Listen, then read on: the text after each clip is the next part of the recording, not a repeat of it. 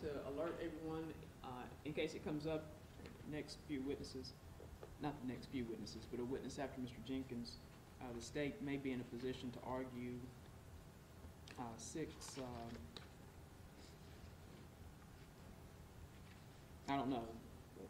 613 and 80326.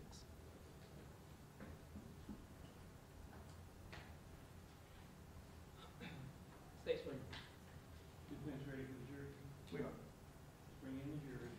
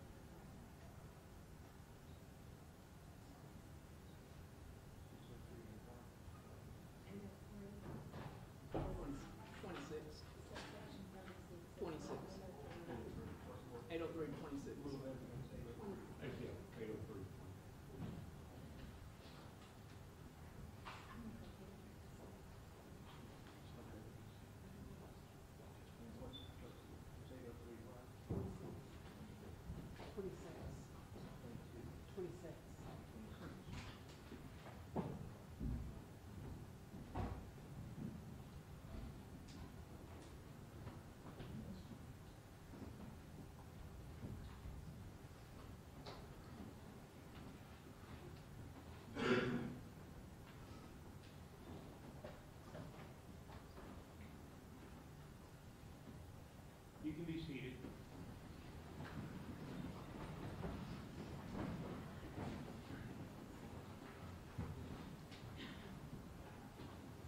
Stay with the call? Yes. Stay with the call? Yes, Your Honor. Xavier Jenkins.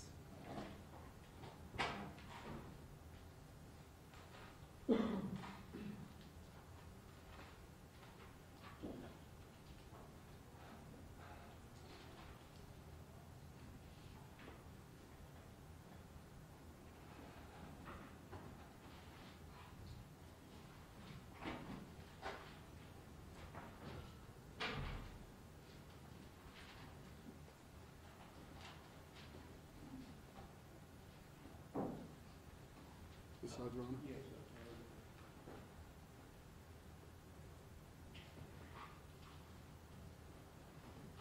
Please raise your right hand. Do you solemnly swear or affirm the evidence you're about to give in the hearing of this cause will be the truth, the whole truth, and nothing but the truth? I do. Please have a seat. Please give us your name, sir. Xavier Jenkins, Spell your first name, please. Xavier. Mr. Jenkins, where are you from? Well, I'm from Shelby, North Carolina, but I've been here my whole life, Knoxville, Tennessee. Sir, directing your attention back to January 2007, were you working here in Knox County? I was. Where were you working at? Waste Connections. And if you want to, you can pull that microphone down a little bit closer. What did you do for Waste Connections? I was a driver. Now, was there a new position that you were training for? It was. Can you tell us about that, please? Okay, so I was a residential driver and basically approached by a couple of guys for a commercial driving position, front-end loader. I don't know if you all know the containers or whatnot for commercial businesses. So I was training for that position. Now, was there any type of what training did you have to go through in order to train for that position? Just a little practice over the weekends, you know, in your spare time after work, and of course being with an actual trainer, going out and running a couple of routes with a trainer. And what time were those routes? Usually 12:30 to about 7, depending on when the trainer got there. And where Waste Connections, where is it located? Chipman Street. It's actually, I believe, on Mitchell, or I think the address for them is Chipman, though, if I'm not mistaken. Sir, if I can direct your attention to January 6th, going into January 7th, 2007. Show you a calendar. We'll let you know what I'm talking about here. Talking about late night, Saturday, early morning hours on the 7th, Sunday. Mm-hmm. Do you recall that morning? I do. And if you could tell the court where you were at and what you were doing that morning. Again, I applied for the new position, so I was in training, And I was instructed by my supervisor to be there at 12:30, and that one of the lead drivers would train me. So I was parked there behind the building, waiting for the trainer to get there. And when you say you're parked behind the building, what street were you parked on? I believe it's Chipman, but I can probably show you better than I can tell you. Please, if I can direct your attention, for the record, I need to call this number out. To 427, you recognize exhibit 427? Yes, And what do you recognize exhibit 427 to be? the area of the business in the house. If you could, using that red marker, can you use mark an X as to where you were parked? Sure. If it's okay for him to step down, Your Honor? Yes, sir.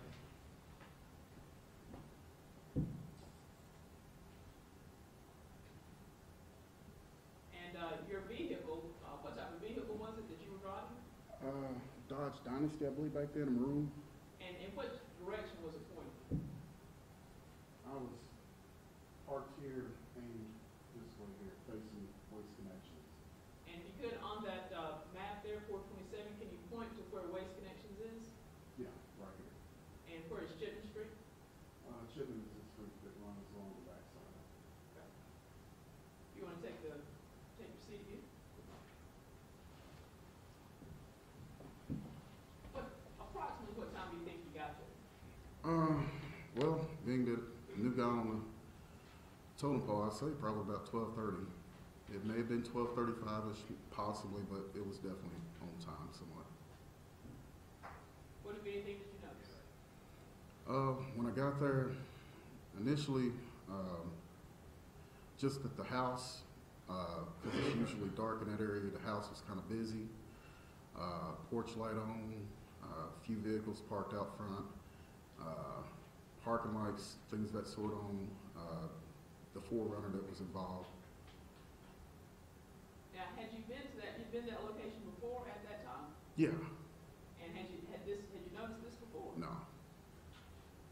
Now, you say the porch light was on. yes. For what house?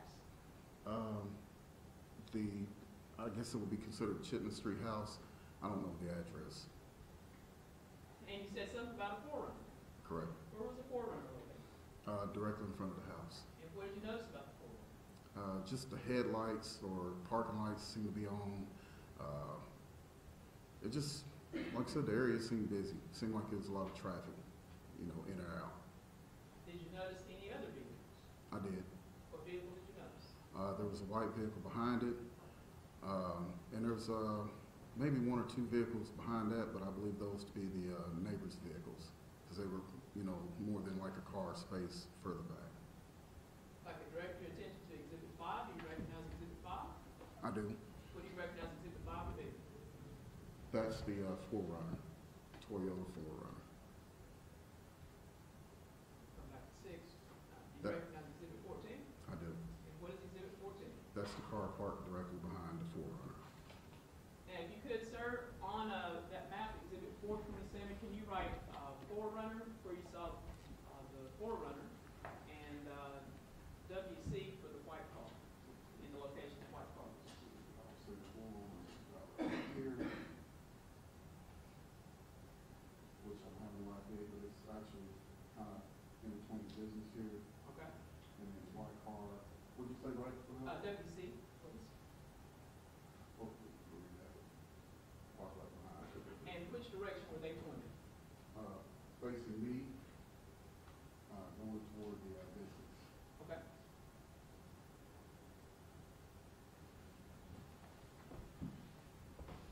Upon noticing this, what happened after that? I was sitting there, and of course, I guess 30, 45 minutes maybe had went by, so started wondering, where's my trainer? So I went around to the store. Well, there's a phone actually at the Weigels there, payphone. I went to call him and see what was going on with him. And after I got off the phone with him, went directly across the street to get M&Ms and soda. After you got your M&Ms and soda, Mhm. where did you then go? Back to the parking lot to wait on him. What do you know? And when you get back to the parking lot, where are you parked at? Yeah, same spot. And how's your car positioned? Same way, facing the business. Tell us what you noticed. As I'm sitting there, the 4Runner with the lights on, then drives off, and they drive in my direction, which, you know, there's nothing odd about that. But they drove in my direction, and as they got right there in the bend, they slowed down, kind of, you know, checked me out and whatnot, see if I could see them or see, you know, who I was, I guess. They then went all the way around to the front of the building, and at that time, I'm already kind of on alert because they slowed down to look at me. You know, it's dark back there. There's not a whole lot of lighting, but there's lighting toward the business. So, you know, parked in that area, there's a lot of grassiness and overgrown weeds and things of that sort directly behind you, so it kind of puts you on edge. But they went to the stop sign, hung a right, and went in front of the building, which struck me as kind of odd because, again, if they were going to, I guess, go, I don't know which direction that would be, go away from the business, they could have easily just did a U-turn. In front of the house, they could have done a U-turn right in front of me. I mean, if they had nothing to, you know, worry about, they would have done a U-turn right in front of me, just kind of threw up a hand, waved at me, and went on. Speculating as to what was in the minds of the people in the vehicle. Did it strike you as odd? It did, so much so that I called my father and told him, hey, some guys just looked at me, and he said, just watch, he said, watch your A, you know, because he knew where I was. Now, were you able to determine any of the people in the vehicle? I couldn't see any faces, so I couldn't tell you who was in the vehicle, but I could definitely tell how many. It was 4 people in the vehicle. The driver, to me, seemed to be the tallest. He had on a bomber coat with a fur collar, if you will, almost like your bubble jacket, I guess, kind of deal. Because you could see in that silhouette, I could see the fur around the collar. And the passenger, the far back passenger on the right side, he was slumped down in the seat like he was trying to hide. I don't know why that is, but yeah. So how many people total did you see in the vehicle? Total of 4. Did you tell what sex they were? To me, they were all men, and from their demeanor, I thought they were black men. Just because of the behavior, the way they were driving. You know, I grew up in East Knoxville, so you know we don't drive straight up holding the steering wheel with 2 hands. You know, we're gonna lean and look out the window, whatever, and that's what, you know, the driver was doing. Sir, going back to Exhibit 427, can you draw first the path that the 4Runner took with the red mark?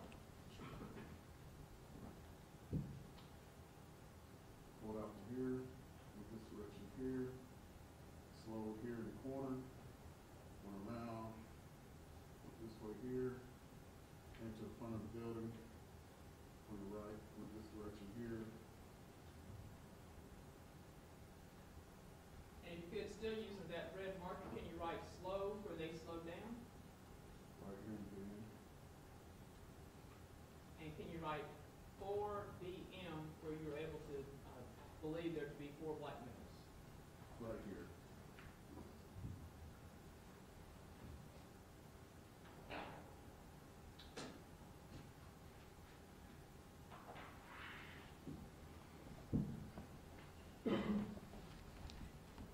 Right, so you call your dad? Yeah. What happens after that? Let's see here. Basically, called him. He said, of course, watch back. And I guess 30 minutes maybe, Leroy pulls in, who was my trainer. He pulls in, opens the gate, lets both me and him in. We park our vehicles inside so that, you know, people can't mess with your cars and things of that sort while you're at work.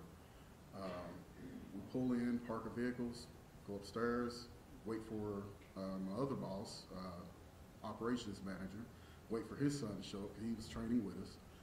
And then we all clock in and go to work. Run your route? Yeah. After you run your route, what happens? Come back, I guess 6:30ish, 6:40ish, somewhere in there. And as we're pulling in, I noticed the forerunner. And it's parked where I was parked, but further a little bit back toward the railroad tracks and facing the railroad track. So I told Leroy, I said, hey man, I said, something odd about that. I said, I believe it's a stolen vehicle. He said, nah man, it's probably some teenagers, something back here. They be back here all the time making out, blah, blah, blah.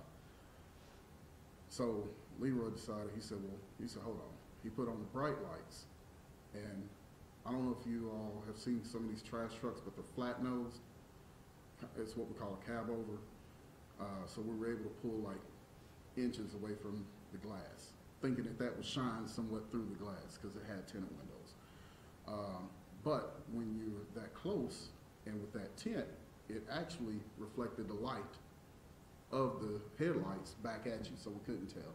So we backed up. He said, no, there's nobody in there. But I said, well, hold on, pull to the back of it. So he backs up, he pulls to the rear of it.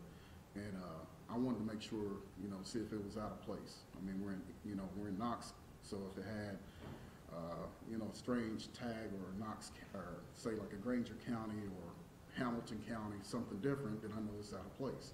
But it had a Knox County tag, and he said, man, it's just probably nothing, And we basically blew it off and pulled in and clocked out and went home. Direct your attention to Exhibit 6. Do you recognize Exhibit 6? I do. What do you recognize Exhibit 6 to be? The forerunner. Now, does this look the same as it looked that night or that morning? No, ma'am. What's the difference? It looks like it's missing the T that was in the position in the window. For the record, we would like to move to evidence Exhibit 14. Any objection? No objection. Let it be received. Now, sir, in preparation for testimony, did you meet with the federal authorities and did they show you a photo lineup involving the white vehicle? They did. If I can approach and show you Exhibit 418. It's collective 418.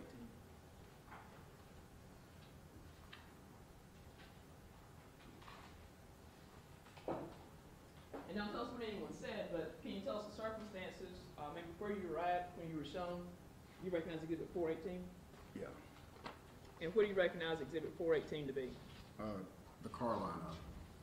And do you recall where you were at whenever you were shown this car lineup?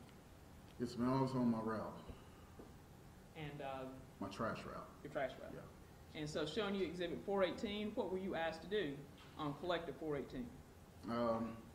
He basically contacted my supervisor, found out where I was, met with me. We pulled off to the side of the road, and he basically asked me if there were any other cars there, and I said, yeah, there were. He said, is there anything that you could, possibly remember about those cars?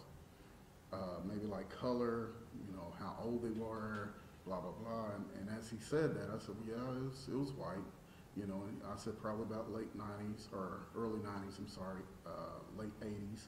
And he said, well, is there anything else you can remember? I said, well, yes, it had a red pinstripe. And he said, if I showed you a lineup of these cars, could you possibly identify? I said, it's possible, He said, well, hold on. And he laid them out on the car. I remember he had 3 on top, 3 on the bottom, on the hood of the car. And he did them really kind of one by one. So he went 1. I said, no, it doesn't jog anything. He went 2, 3, 4, 5. And when he got to the one with the pinstripe, I said, yeah, that one there. He said, are you sure? I said, yes, sir. He said, would you be willing to sign the back of these? And as I signed, he said, okay, on this one, the ones that you said weren't the car, could you please, initial and put the word no? And I did. And then he said, on the one that you said it is the car, could you put yes? And I did that. And so what are we looking at in Collective Exhibit 418? Just looks like the car lineup pictures. And The 6. on the first page, Are your initials on the back of it? And on the first page, tell us about your initials. What's underneath your initials? It has the date 10/2/07, 3:25 p.m. in my writing, and the word no. All right, what about the second page? My initials, 10/2/07, 3:25 p.m. Yes, my writing. In that second page, why did you write yes on the second page? That was the one that I identified that was behind the forerunner. All right, what about the third page? My initials, 10/2/07, 3:25 p.m. no in my handwriting. Again, 3:25 p.m. no in my handwriting. That's the fourth page. Yes, ma'am. Fifth page, 10/2/07, 3:25 p.m. no in my handwriting. 10/2/07, 3:25 p.m. no in my handwriting. On the sixth page.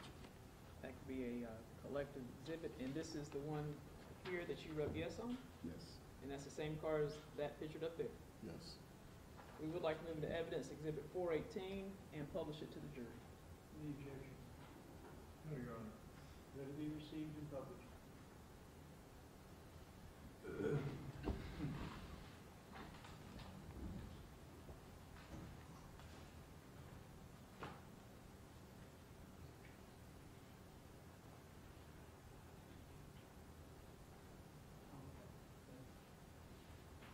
I forgot about oh, we're on that. Tell us about mean mugging. Yeah. I was sitting there, and when they slowed, when I was first initially asked about, what happened, that was the word that I used to describe how they looked at me. They came through, and I basically told them, yeah, they mean mugged me. And I kind of mean mugged them back, to say, they were looking at me as if like, why are you here? And I gave them a look like, why are you here? I work here. I guess it was just a male thing, I don't know, it's hard to explain. If anybody's been in that situation when men are looking at each other, it's kind of like, you don't back down, and that's what I felt was going on.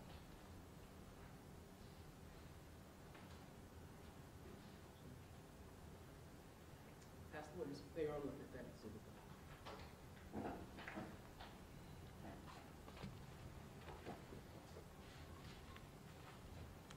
Afternoon, Mr. Jenkins. Hello. Now, the vehicle that you saw, let's first talk about the Forerunner. It had tinted windows, correct? Forerunner, yes. Okay. And I think you've described it pretty well, but I think this is what, the 8th time you've testified in some proceeding? It's been some years, I'm not sure, yeah. This is the 12th year. Multiple times that you've had to testify, been under cross-examination by various attorneys. Correct. In these proceedings. This area, obviously, you have the garbage company that's right there, and there's where they park the garbage trucks, correct? Correct. And you said when you're on shift, you park the car in that facility, within the gates of the facility. Yes. Because you don't want anybody to come mess with your car, break Correct. into it, or anything like that. The area where you parked and where you put the X on, that area is undeveloped. It's basically a vacant lot, correct? It's not vacant. It used to actually be the parking lot for our scales. Okay. I don't know what they used them for, but they're kind of like a abandoned scale, truck scale. I don't know if you all are familiar with that. The guys maybe, but it's a truck scale back there, and we no longer used it. So grass and weed and things Grass and like that. reeds, it's grown up, there's no houses or anything like that. No. And so, and that area is obviously dark at nighttime, at this time of day. Correct. So that area is dark. I think you testified that generally speaking on Chipman Street, because you've got these residences that are right there, that area is usually dark as well, correct? And that what first attracted you to Chipman Street to the house was the fact that they had the porch light on, and then they had a car, and I think that it had its running lights on, the car?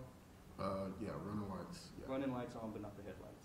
That I can remember, yes. Okay. And I know you've said that the Waste Connections is really well illuminated, correct? Yes. All right. But further on down the street, I mean, there are some street lights, but there are areas that it's fairly dark back there. I would say, yeah. Yeah.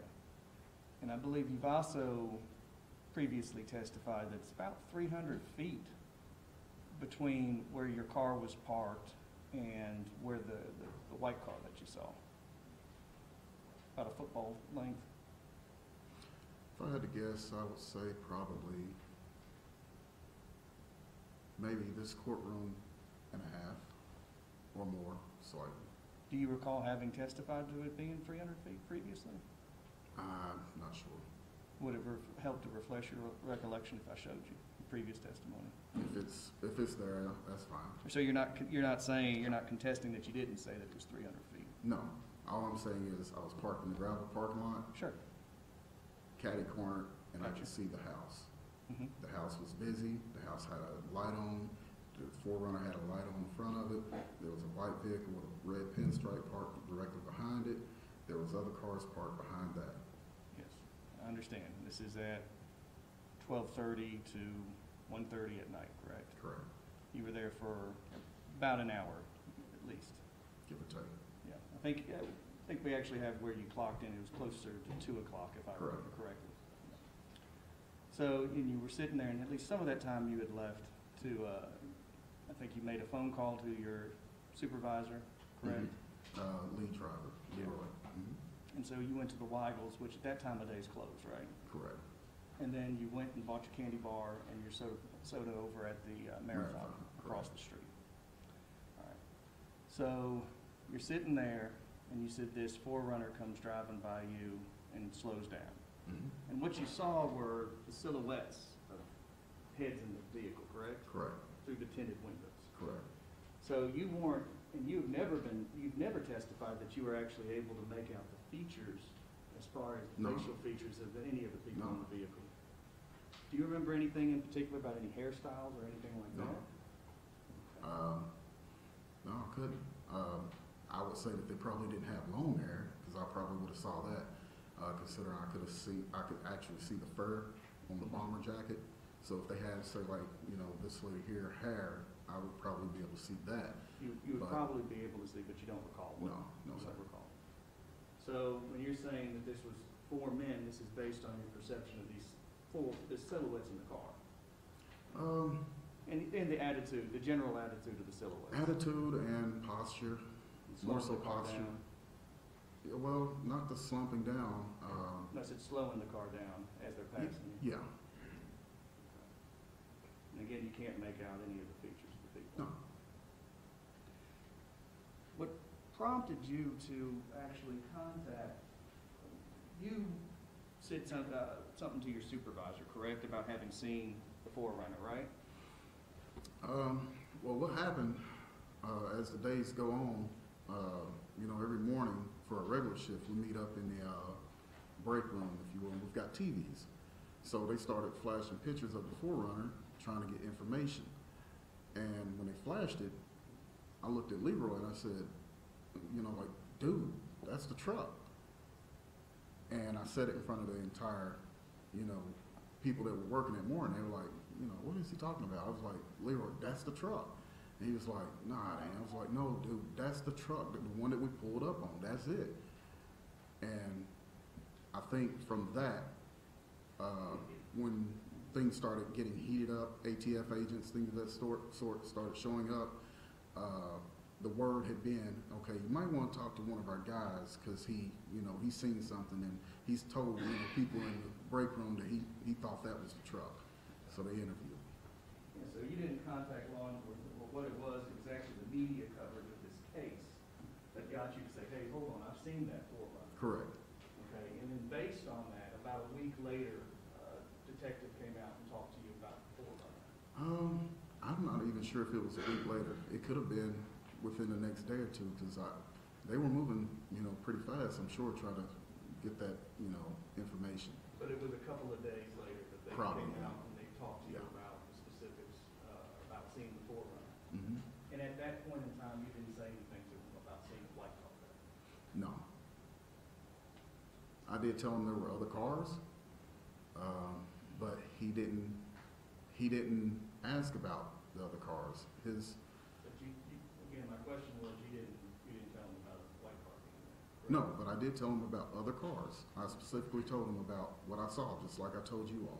There And it was was- a 4Runner, other cars parked behind, and he focused in on the 4Runner. He said, okay, tell me more about the 4Runner. And it was actually when preparations were being made for Mr. Boyd's trial in federal court that you were contacted by the attorneys preparing for the case, correct? Correct. And that's when they started asking you, did you see any other cars? He specifically, he said, okay, you mentioned you saw some other cars. Do you remember anything specific about those cars? He didn't say, hey, did you see this other car or something? He didn't lead me in any kind of way. He just asked, hey, you stated earlier that you saw other cars. Is there anything specific you can remember? Like maybe the model, color, make? And you remember when all this happened back in 2007, in January 2007? Yeah. It is a big deal, wouldn't you agree? Yeah. A lot of media coverage, a lot of stuff going on. I tried not to, even to this day. I absolutely, with all due respect to the family, I absolutely have hated this experience. It's not something I want to remember. To collect my own sanity, I've had to take 3 blood pressure pills instead of 1. I go home and hug my kids. As a result, it's been stressful, it hasn't been fun, and I don't like to hear anything about the details. If I could, imagine listening to the radio and you hear your name. Mr. Jenkins, I do sympathize with you as far as I think everybody involved in this case has. Just to answer your question, I don't watch anything about this trial. I got you. You don't watch anything about this trial. I don't watch anything about this trial And that's purposely. and that's based on your experience coming into court and testifying and all the whole rigmarole with that. It's just to protect me. Yeah. But again, it's since having to testify in Mr. Boyd's first trial, correct? That's whenever this is all heated up. Say that again. Since testifying the first time in Mr. Boyd's federal trial, that's when things started getting heated up. And No, it was heated from day one. I mean, so are you telling this jury that you didn't watch any more media coverage at all after you were in the break room that day and you saw the 4Runner? sir, I don't know if I can make this as clear as I can. This is their job. I didn't ask for this. I don't want to see any part of it. I don't want to hear the details. Have I heard details from coworkers or people who swear they know everything about the trial? There's always a coworker who comes up to you when they find out that you're in the trial and they want to say, yeah, I heard that this, that, and the other. I've got coworkers who will share stuff on social media and whatnot, and I've actually unfriended them. And they're like, why you unfriend me? Because I don't want to see it. I don't want to see it. I don't want to hear about it. I'm trying to forget it and move past. Mr. Jenkins, my question was, since you saw No, that sir. initial. And I've answered you twice. No, sir. Well, I don't think you have. I understand that you don't want to watch the coverage or anything, but my question was, since seeing that initial report with the 4Runner, are you saying that you haven't seen any media coverage? Back in 2007, you haven't watched any No. media coverage? Sir. All right. So you're not aware of whether or not that white car with the red pinstripe was put out over the media along with Mr. Boyd's face? No, sir. Okay. You weren't exposed to any of that media footage? No, sir. And that wouldn't have any influence at all on your testimony today? No, sir. How close did this car, the 4Runner, get to you?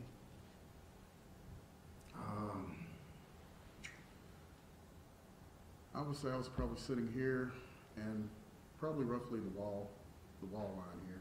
Somewhere, I guess that's about, what, 30 feet or so? Probably. Okay. Maybe give or take, add about 10 feet to it. And that encounter took, what, about 20 seconds or so? Yeah, give or take, yeah. And because you were sitting there and parked over in the dark section across from the waste connections. That caused you to call your dad? Actually, it was dark behind me, Uh-huh. but I was parked in more of a lighted area. Mhm. I mean, common sense will tell you if you're the only one there, to avoid the dark behind you, you're gonna park in more of the lighted area. So I parked closer toward the street edge Gotcha, where it's more lighted. gotcha. And Mr. Jenkins, I know, I think you've already said that you don't want to have anything to do with this whole situation, but we did send our investigator out there to come talk to you, correct? Correct. Mr. Cohan, I several suppose so. months ago, Mhm. and at that point in time, you refused to talk with my investigator, correct? Yeah, and actually, he broke the law by coming on my property that had no trespassing. But I ignored that and let him introduce himself anyway. Well, he was courteous to you, was he not? Well, no. He wasn't? I mean, clearly, if I've got no trespassing sitting there on the tree, everyone else knows, hey, don't go past the tree line. He came on and got on my porch.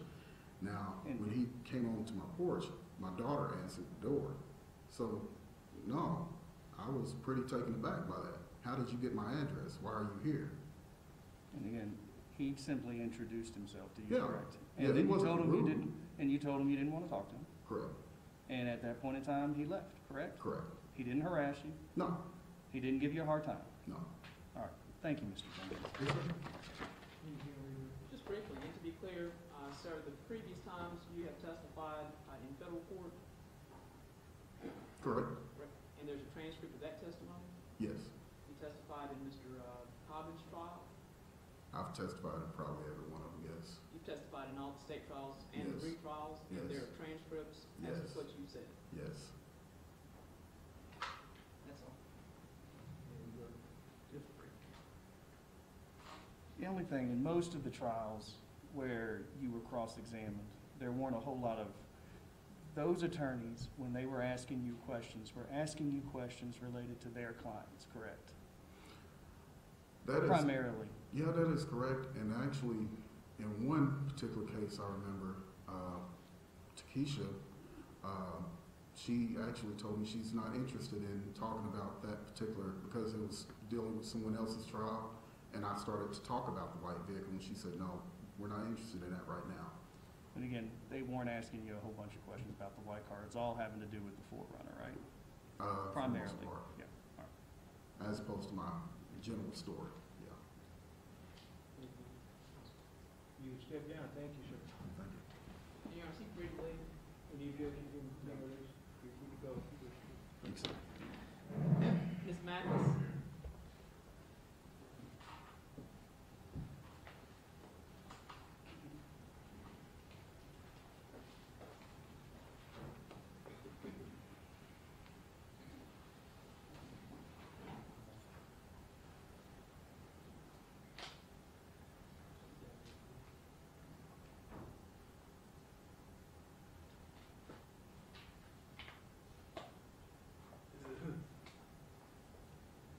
Please raise your right hand. Do you solemnly swear or affirm the evidence you're about to give in the hearing of this cause will be the truth, the whole truth, and nothing but the truth?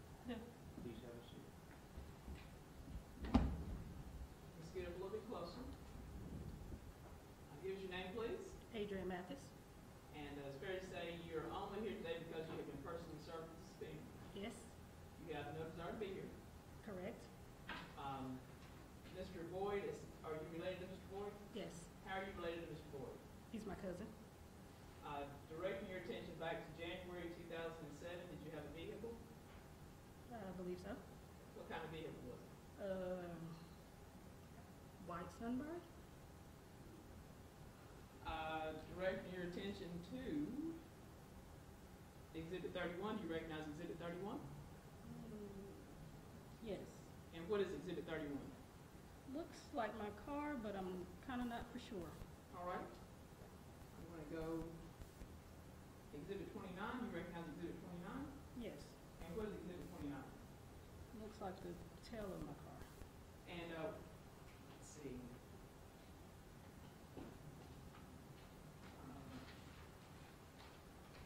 Now, your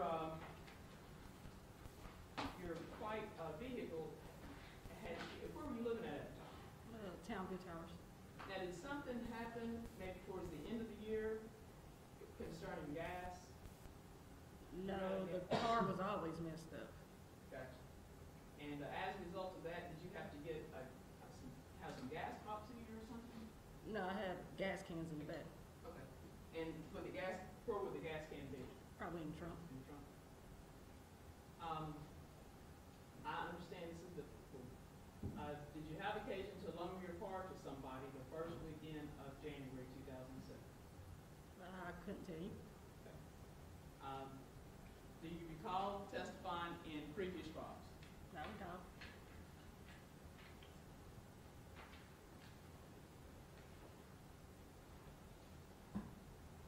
Do you recall testifying specifically in George Thomas's trial? Looks like December 1st, 2009.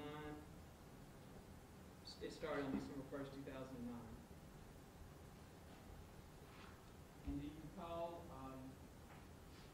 testifying in that trial? No, not really. Okay, if I can approach you, and let me show you this transcript. Do you recognize Adrian Mathis as being your name? Yes. Do you recall coming to court and testifying in previous occasions? Been to court a lot. And prior to testifying, do you recall being sworn in? Yes. Are you from Detroit? Yes. Do you recall in George Thomas being asked the question,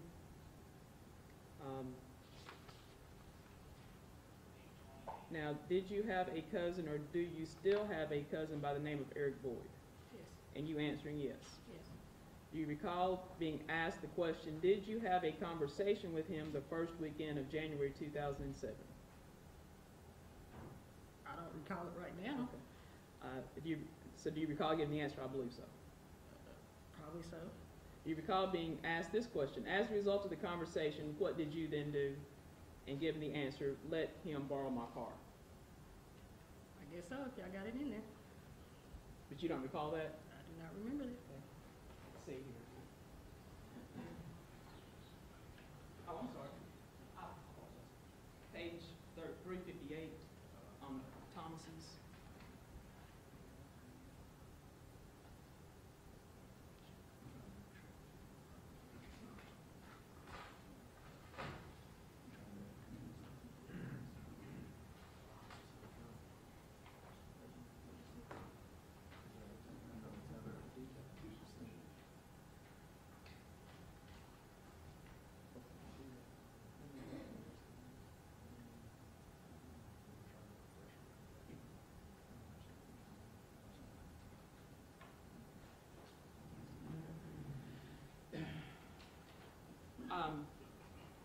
Let me ask you this. Do you recall testifying in the ladies' trial, Vanessa Copeland's trial in 2010? I do not. You do not? See, do you recall being asked, looks like we started the trial May 3rd, 2010. Again,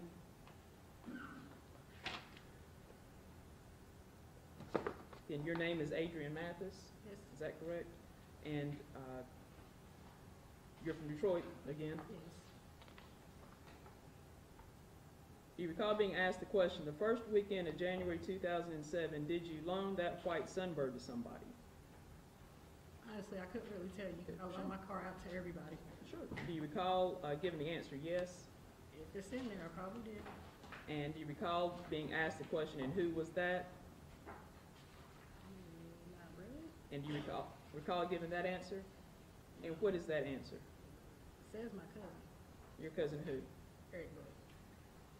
Your Honor, and again, I think just out of an abundance of caution, I think we're going to try to proceed under Rule 613-26, and I think that in order to try to go that route, we're going to need a jury out hearing. Yes, the state group. Yes, All right. the state. So, ladies and gentlemen, a matter's been brought up that I have to take up outside your presence. So please go with your court officer and you can leave your notebooks on the table. We'll bring you back to see you.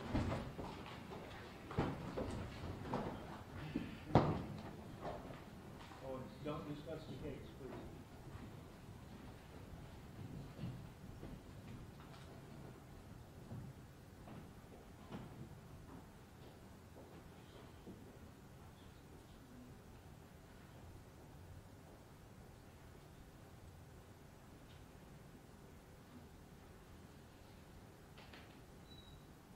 You can be seated.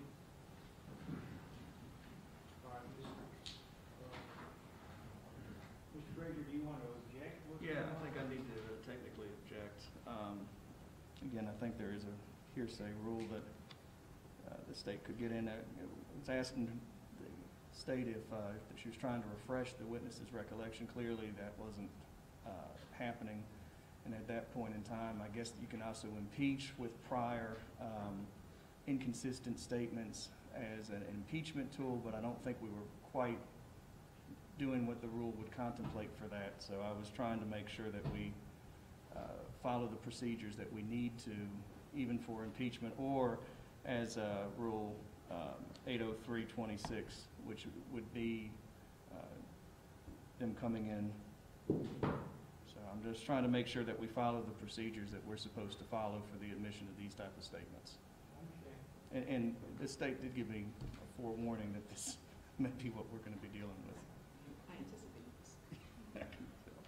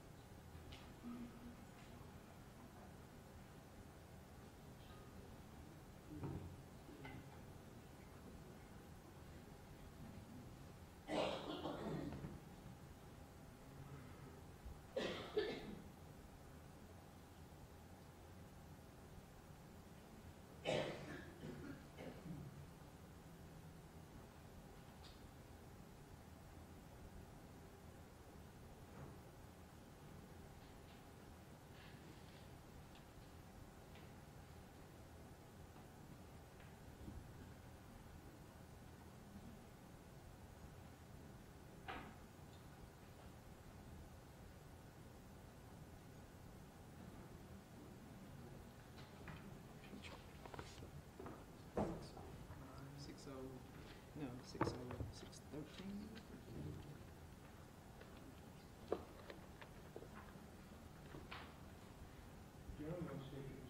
Please, Your Honor, the state, we're going to seek to introduce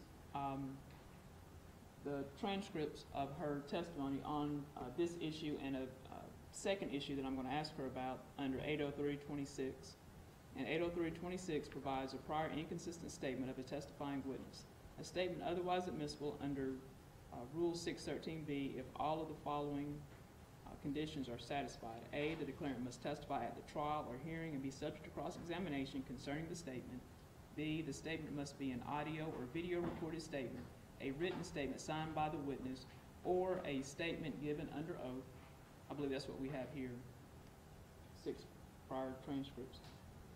And C, the judge must conduct a hearing outside the presence of the jury to determine by a preponderance of the evidence that the prior statement was made under circumstances indicating trustworthiness. And I think that by her testifying that she does not recall, loaning the car to anybody or who she loaned the car to, we believe that that is establishes as a prior inconsistent statement. It's a prior inconsistent statement. The court would agree with that, otherwise I'm reluctant to the weight of authorities against me. You're correct. The testimony that she doesn't remember what she said is inconsistent with her prior testimony. Before I rule, I'm supposed to give Mr. Frazier an opportunity to voir dire or examine the witness.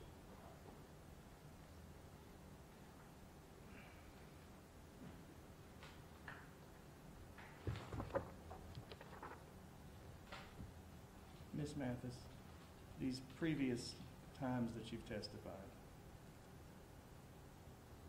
were you testifying truthfully, or were you simply repeating a statement that somebody had wanted you to say or come into court and testify to? I would just repeat what I seen. Huh? Just repeat what I seen on paper. Repeating what you'd seen on paper? Yes. Okay. Where had you seen it on paper? I guess previous statements from the rest of the trials, I believe so. Okay. Those circumstances where you were shown paper, was that where you were simply, in preparation to call you as a witness, you were shown previous statements and just said, refer to this, or look, reference this, review this? Yeah, I guess prior to my testimony. Okay. Were you being truthful in those previous trials? To tell you the truth, I can't remember anything from when that happened, to be honest with you.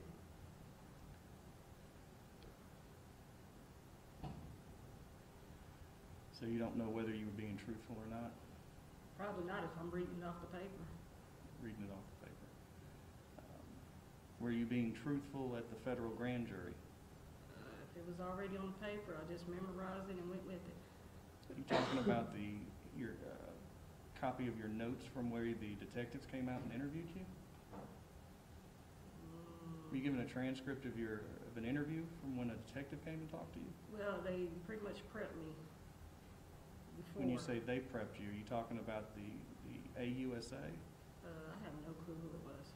Which trial are we talking about? Eric Boyd's. Okay, we're talking about the first in time, the trial back in 2007. So that would have been the federal trial. Yes. Okay, so you're saying that you were being prepped to testify falsely? Is that what you're saying? I'm not for sure. I just pretty much went with it. You went along with what they were saying. Yes. So your testimony from the federal trial, that is not truthful. Probably not. Okay. You wish to ask another question? Please, just so the judge knows, it's fair to say, do you recall talking to before you testified in the grand jury or court, do you recall talking to law enforcement? Do you recall talking to Investigator Childress? Well, I talked to somebody before him too, though. Okay, you recall talking to somebody before Investigator Childress, but you recall talking to Investigator Childress? I believe so. And you recall giving him consent to search your car? That piece of paper? That piece of paper you looked at? Yeah, that piece of paper, I'm not for sure because they said it was searched in Town View, but the car was never in Town View. No, right, no, the location where he came to you in Town View. Yeah, but the car was never in Town View. Right. But what I'm saying is that, do you recall talking to Investigator Childress on this date here? Looks like January 16th, 2007? Not really. Okay, is that your signature? That's my signature. Okay. Now, do you recall testifying, I guess talking to federal officers, and you recall testifying in the grand jury? Vaguely. And then you recall testifying at Mr. Boyd's federal trial? Vaguely. And you recall when you testified at Mr. Boyd's federal trial, explaining to the court then that you had received pressure from the family to change your story? Not that I'm aware of.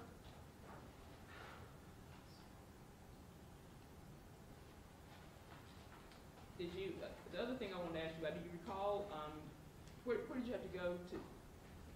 Did Mr. Boyd contact you on a Sunday and tell you that the car was broke down in front of his mom's house? Not that I can remember. Do you recall going to Ridgebrook getting the car? No, I never picked the car back up. Right, but do you recall going to Ridgebrook and seeing the car? Yes. Okay. When you got to Ridgebrook, where was the car at in Ridgebrook? Parked in front of my aunt's house. And who's your aunt? Nancy Boyd. And does she have a son? Yes. Who is her son? Eric Boyd. And so the car was parked in front of his, does he live there? At the time, I'm not sure. I don't know. And so when you went to Ridgebrook where the car was, did you look in the car for a CD? Can't really recall. Do you recall looking in the car? Tell you the truth, not for sure. Do you recall whether or not you found anything in the car? Not for sure. Okay. And so this is the second thing I wanted to ask you about, and that's going to be, you recall previously testifying, all of the previous hearings, trials, to finding a sandwich bag of bullets. Don't recall. May have. Okay. A clear sandwich bag of bullets. You just don't recall saying that? Yeah. You don't recall testifying to that? Right. You're not saying that that's not true, it's just you don't recall sitting here today? Well, I just don't remember it. Yeah, that's what I'm saying. So, As you sit here today, you don't recall whether or not you did that or not. right. as you sit here today, you don't recall whether or not you loaned your car to Mr. Boyd or not, Right, it could have been anybody. including Mr. Boyd. Right, You just don't recall as you sit here. right. And so, you do, of course, recall testifying. Before you testified in federal court, you were under oath, Right, and you swore to tell the truth. yeah. Looks like, when you testified here in state court, I've got Vanessa Coleman, I think you testified twice in her case. Before you testified, you recall being sworn in. I could have. And, of course, you would have told the truth. Say so, yeah. It looks like, Mr. Thomas, you testified twice in his case, and before you testified, of course, you would have been sworn in This every time, I think, every time, and you would have told the truth. I guess. And Mr. Coffin's case, that was a little different, because do you recall that the defense attorney actually called you as a witness? I don't recall. You don't recall who you are. But before you testified in Mr. Coffin's case, you recall you were sworn in I guess so. and swore to tell the truth. Mm-hmm. And so all of those transcripts provide that you, and I understand that as you sit here today, you don't recall, but in all of those transcripts, you testified under oath that you loaned your car to Mr. Boyd the first weekend or first week of January 2007. As you sit here today, you don't recall whether or not you did that or not. Right. And if all of these transcripts show that when you got, he called you to tell you that the car wasn't working, you go and get the car on Monday and you find a bag of itty bitty bullets. As you sit here today, you just don't recall that. Correct. But if the transcripts say it, that's what you testified to. I guess so. All right, under these circumstances, you can ask her about prior consistent statements. I know you have done some questioning about it. The tenor of her responses has been, she's not denying that she made those statements. She's simply saying she can't remember. Since she's not denying, extrinsic evidence is not admissible. The extrinsic evidence can only come in to be evidence if she flat out denies making the statement. And she simply says she doesn't remember. And in her case, she repeatedly said, well, if it's in there, I must have said it. Okay. Under those circumstances, I cannot admit the transcripts as extrinsic evidence. Even under 803.26? Yeah, that's right. Okay. That's what we're going by. Yes, sir. But again, you can ask her about, did you make this statement? Okay. I think you've done that, but under these circumstances, if you want to reinforce what you've done, and then allow Mr. Brady to cross-examine, I'll allow you to do that. Yes, sir. Anything further we need to take up at this time? No, sir. All right. Bring the jury back in. Oh, okay.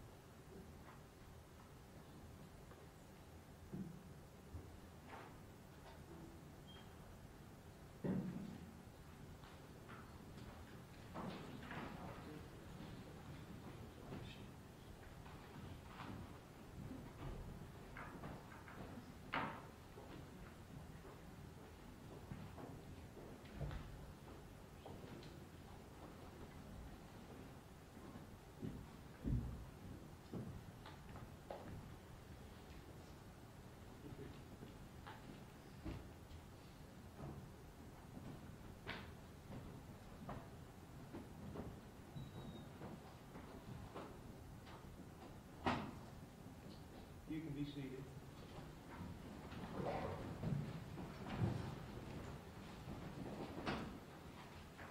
Stay away to call. Stay away, Your Honor. Speak next way to call. Yes, Your Honor. You can proceed now. I'm gonna bring them up here. If you don't mind, let's just go through them.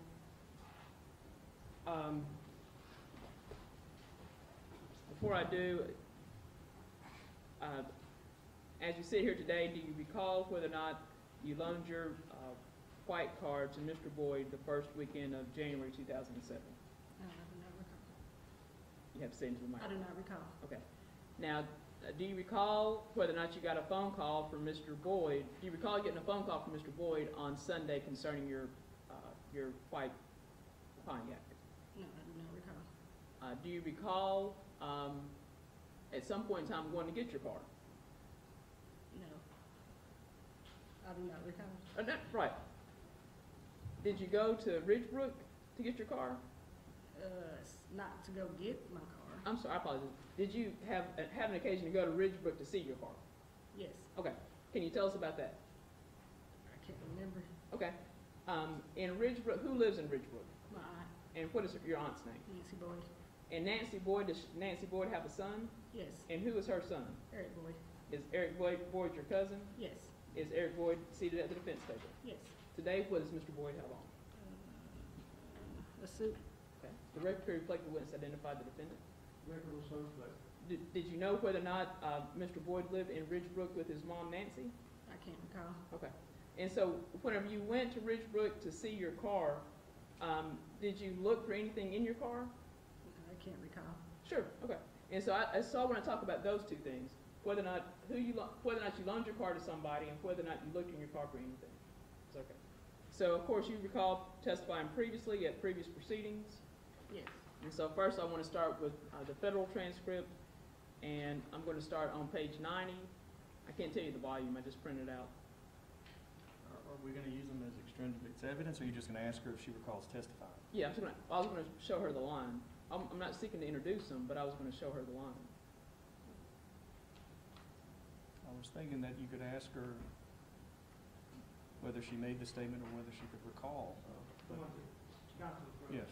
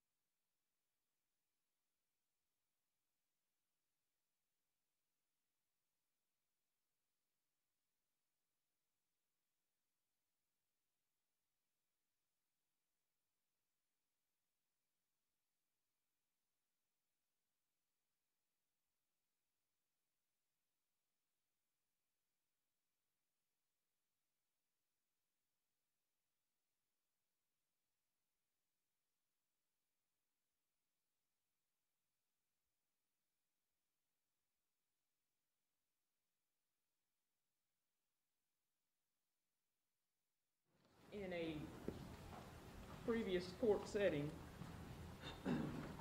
question being asked to you and drawing your attention back to the weekend of January 6th through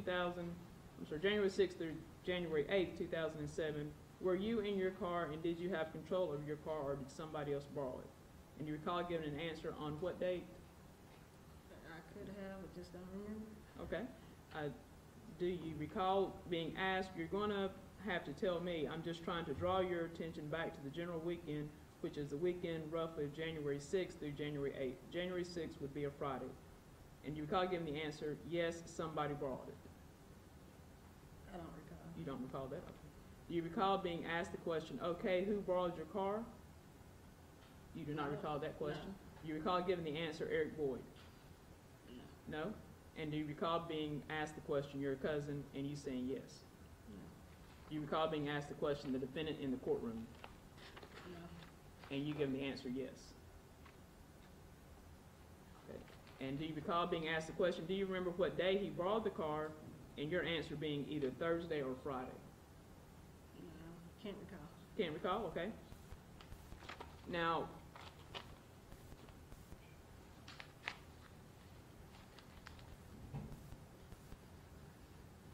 do you recall, I'm on page 100, I don't know. Do you recall being asked the question in a previous court proceeding, okay, and did you go inside to try and get the keys, or what did you do? I have no clue. No? I don't know. Do you recall giving the answer, I went inside to get the keys? I don't recall. Now, so whenever you told us before that you went to Ridgebrook and you saw your car, did you have the keys with you, or did you have to go get the keys? I really don't remember. Okay, that's fair. Do you recall being asked the question, did you see Eric Boyd? I don't remember, but if it's in there, I guess. Okay, and you saying yes. So you're not denying this, you're just saying as you sit here today, you don't recall what happened January 2007. Correct. Do you recall being asked the question, did he say anything to you? And your answer being yes, he said my car was broke down. But it was always broke down, so if it's in there. Okay. And do you recall you being asked what did you do, and you saying I went out there and tried to start my car up? I don't remember. Yeah, okay. Jump ahead. Did you have to ride the bus over to Ridgebrook? I really can't recall. You can't recall? That's fair.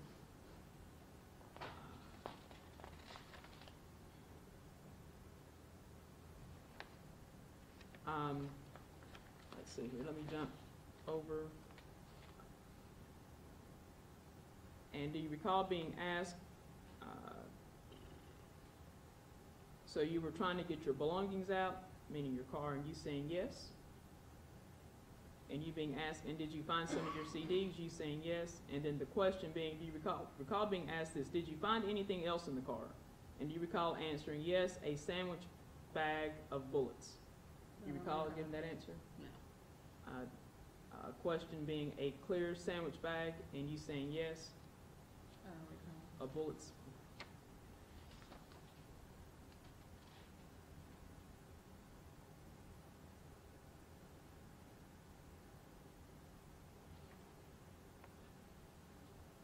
And do you recall giving a description of the bullets? No. Saying about like your finger? The length of your pinky finger? I can't recall. Can't recall that? Okay. You're not saying it didn't happen, you're just saying you don't recall. I just don't remember anything. Okay. Anything after it happened, probably. Right. All right, let's go to a court proceeding in 2010. Do you recall being sworn in and being asked the question in May 2010 that the first weekend in January 2007, did you loan that white Sunbird to somebody? Do you recall being asked that question in 2010? I don't recall. You recall being given the answer yes. I don't recall. Do you recall being asked the question, and who was that? I don't recall. Don't recall. And you recall giving the answer, my cousin Eric Boyd. I don't recall. Do you recall being asked the question, okay, did you look in the car? Did you find anything in the car? I don't recall. And do you recall giving the answer, yes, some bullets? I don't recall. Okay. And do you recall being asked, can you describe those bullets? And you giving the answer, they were small bullets. I don't recall. Okay. And do you recall being asked the question, and were they loose bullets or were they in something? And you giving the answer, they was in a sandwich bag. I don't recall. Recall it? Okay. Do you recall a court proceeding in 2009?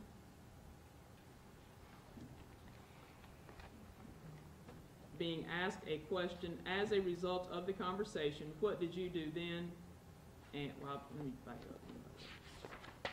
You, let me back up.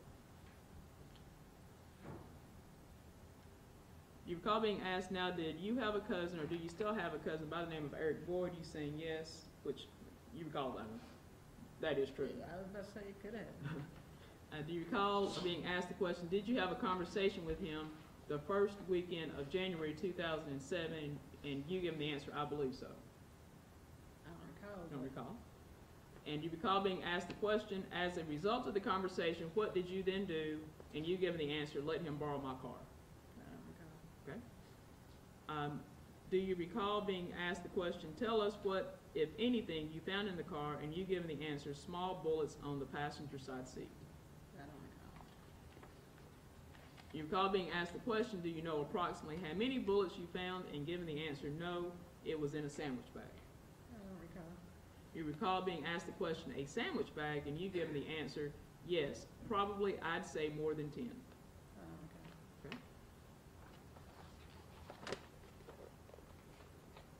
Do you recall testifying at another proceeding in 2009? Again, concerning the car.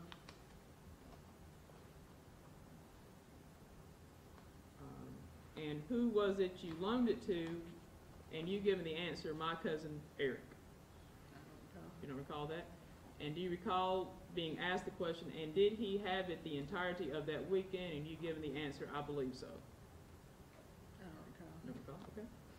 And do you recall being asked the question, do you recall finding anything inside of your car when you got back into it after that weekend? And you given the answer, yeah, a sandwich bag full of bullets. I don't recall. It's not that it didn't happen, you just don't recall it as you sit here today. Don't remember any of it. Yes. It's almost finished.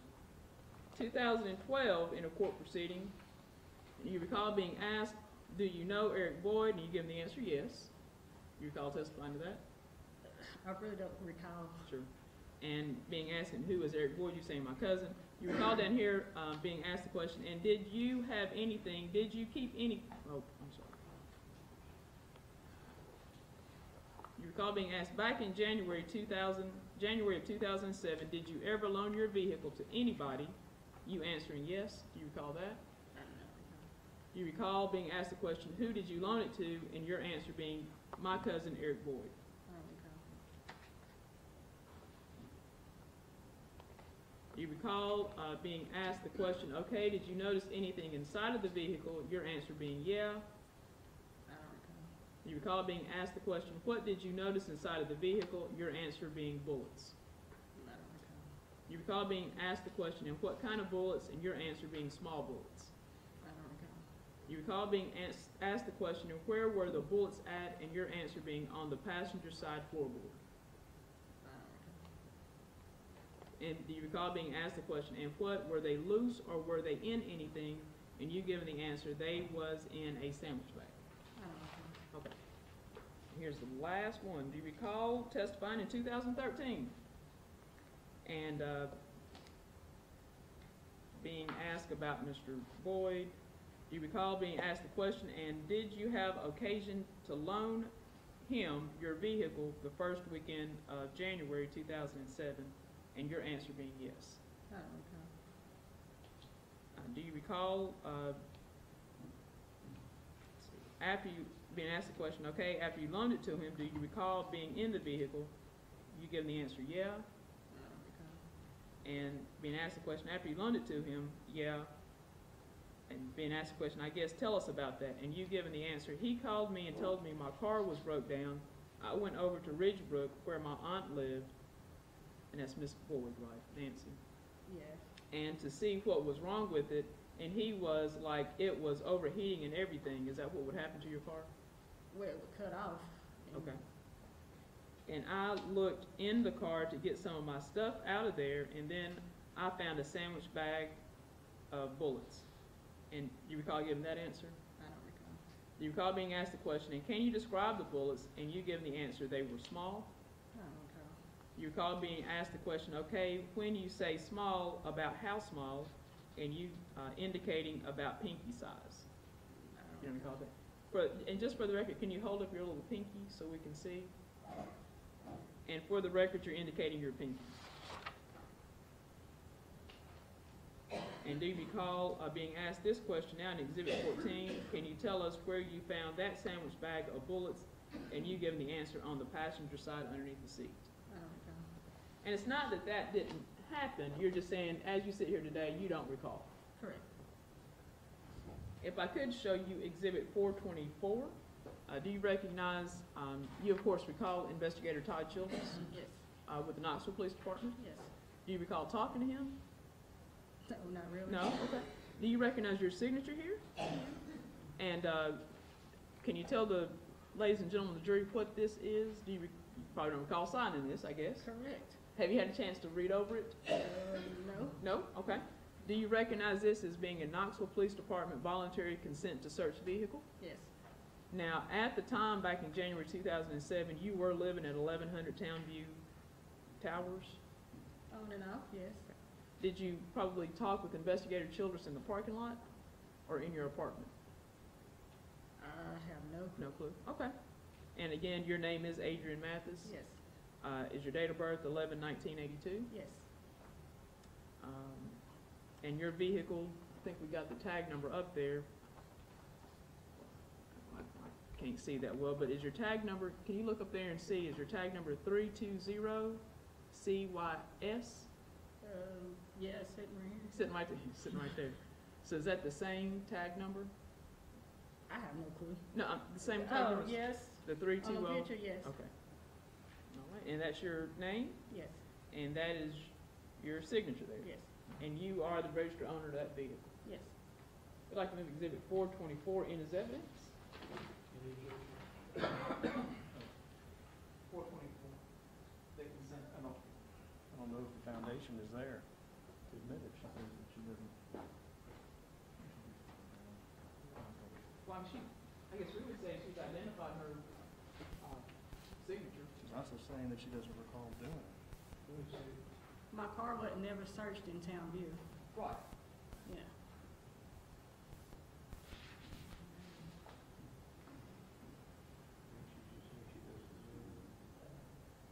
She's identified her, yes, she's identified her signature.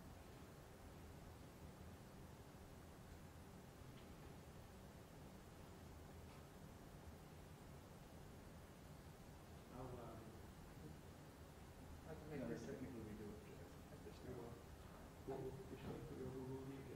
I can make this Exhibit 424.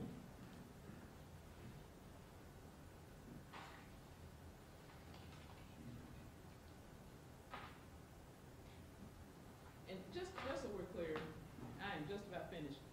You don't recall the incident happening in January 2007. Correct. What you recall is, for whatever reason, you went to Ridgebrook and you saw your car there. Correct. You don't know how it got there. I can't really remember. That's fair. And when we went through the previous testimony, you're just saying you don't recall testifying. Correct. You don't recall what you said. Correct. Not that it didn't happen, it's just you don't recall. Correct. That's what's. Any other questions, this witness, Mr. Green? Briefly. Very well. Ms. Mathis, I'm sure you won't recall this either, but you testified at a proceeding on January 18th, 2007 before the federal grand jury. Do you recall that? I do not. If I can approach the witness.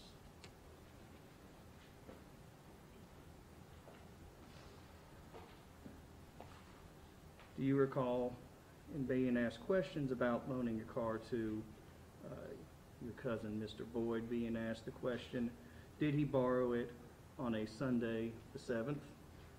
And do you recall your answer being, it's a possibility it was Sunday the 7th? Because the next day he was telling me, the same day he was telling me something was wrong with my car. Do you recall that statement? I don't recall. Do you recall being asked the question, and the complete question is, okay, what would be accurate in terms of time or day And when, do you need a reference to the page, General Fitzgerald? No, sir. Okay. Okay, what would be accurate in terms of what time of day, and then think about the day? Answer, it was probably around, it was the afternoon when he borrowed my car. Do you remember making that statement? I don't recall. You don't recall. And do you recall being asked the question,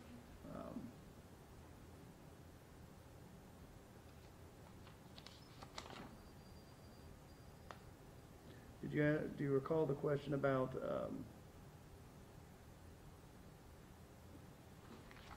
in reference to when he borrowed the car, your answer being, because I went to see my aunt on Sunday and asked her if she was going to church, and he asked me if he could go pick up a friend in my car.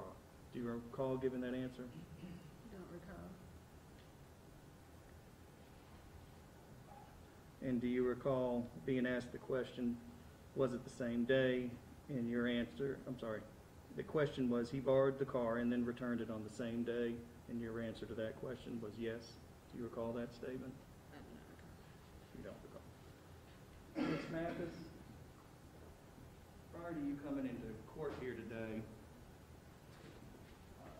my investigator has been trying to get in touch with you. Is that correct? Probably so. And you have not responded to his inquiries or his attempts to contact you in regards to court today? Responded to nobody. You've responded to nobody. I think that's clear. Thank you, Ms. Mathis. And just so it is clear, we tried to contact you, you would not respond back to us either, Correct. right? Again, it is, you do not want to be here. Correct. Has anyone in your family contacted you? No. Now, do you recall for the proceedings in another court, do you recall being contacted by family members? I don't recall. If I can, 109. Almost finished. Let's talk about the first trial. After the grand jury proceedings, and you had to testify in federal court. And they were asking you about do you remember being asked about your grand jury testimony in federal court? No. And being asked the question, okay, why would you have told the police officer that, Ms. Mathis? And given the answer, I don't know, I was feeling pressured. You recall giving that answer? No. You recall being asked the question, why were you feeling pressured? And given the answer, because my family kept telling me I didn't remember what day that he borrowed the car. You recall giving that answer? That sounds about right, but I don't recall that answer. Yes, ma'am. You recall being asked the question, who in your family were telling you this? And given the answer, my aunt and my brother. I don't recall. Now, your aunt, is that Miss Boyd? Is that Mr. Boyd's mom? Yes. And your brother, is that Kevin Armstrong? Yes. Well, should have just read the next question. Do you recall, and could you name those people, please, and give them the answer, Nancy Boyd and Kevin Armstrong? You recall being asked the question, and now what were they telling you?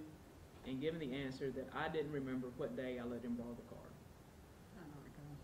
And as you sit here today, you don't recall what day you let him, well, you don't recall who borrowed the car. Correct.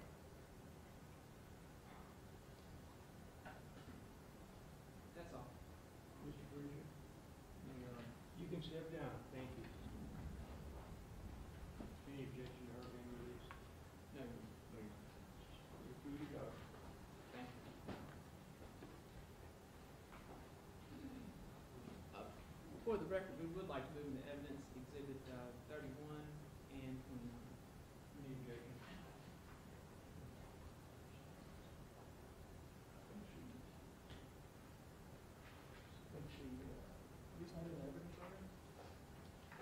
I talked to him, I showed him to her. Mhm. I don't know that I moved him in, but I will seek to move him in now. They're going to come in later on with the police officer. Police officer, since she said she wasn't sure that was her car, it looked like her. All right. What was the first one? I mean, what exhibit you wanted in? Yeah, in the first exhibit, I would agree 39, she was unsure that that was her car, but 29, my memory is that she was able to identify 29. I thought she was good to be sure the license plate on it. Yes. Well, again, I have to ask Ms. Frey to do the check for us. I think technically I do. I think technically I do, yeah. Did I hear you say you had another witness? Yes, sir. I'll sustain the objection. Yes.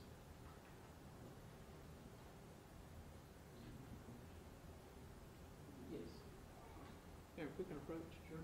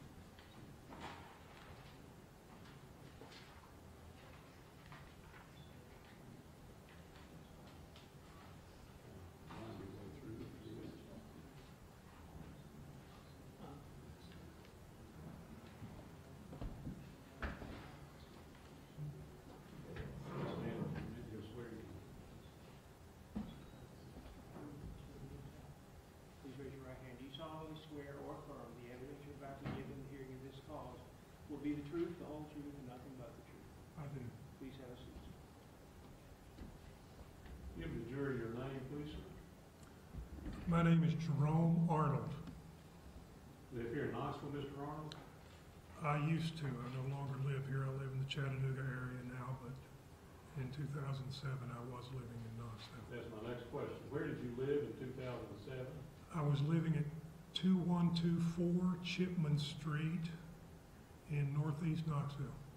It's specifically January 2007 where you living there? I was living there in January 2000.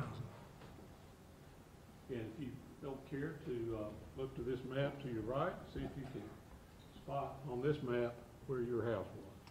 Yes. And it may actually have a call out there for that address. Oh, and actually, yeah, that's it right there. Okay, and it's got a call out at 2124 Chipman Street. Yes. Kind of a black box Second house from the corner. from Bora Street. Yes. That's why you returned it.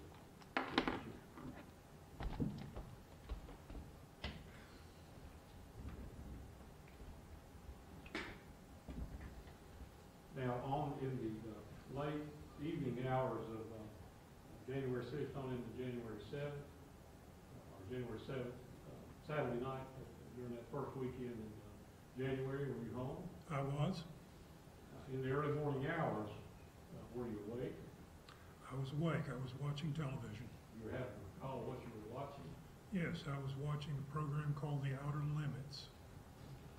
And you recall while watching that program hearing something. I did. I heard 3 pops in the distance off to my, I was sitting in a chair with my back to the window on Chipman, and I heard a sound, 3 pops to my left. And when it happened, I was watching a late night television program. I looked at my watch, and it was 1:45.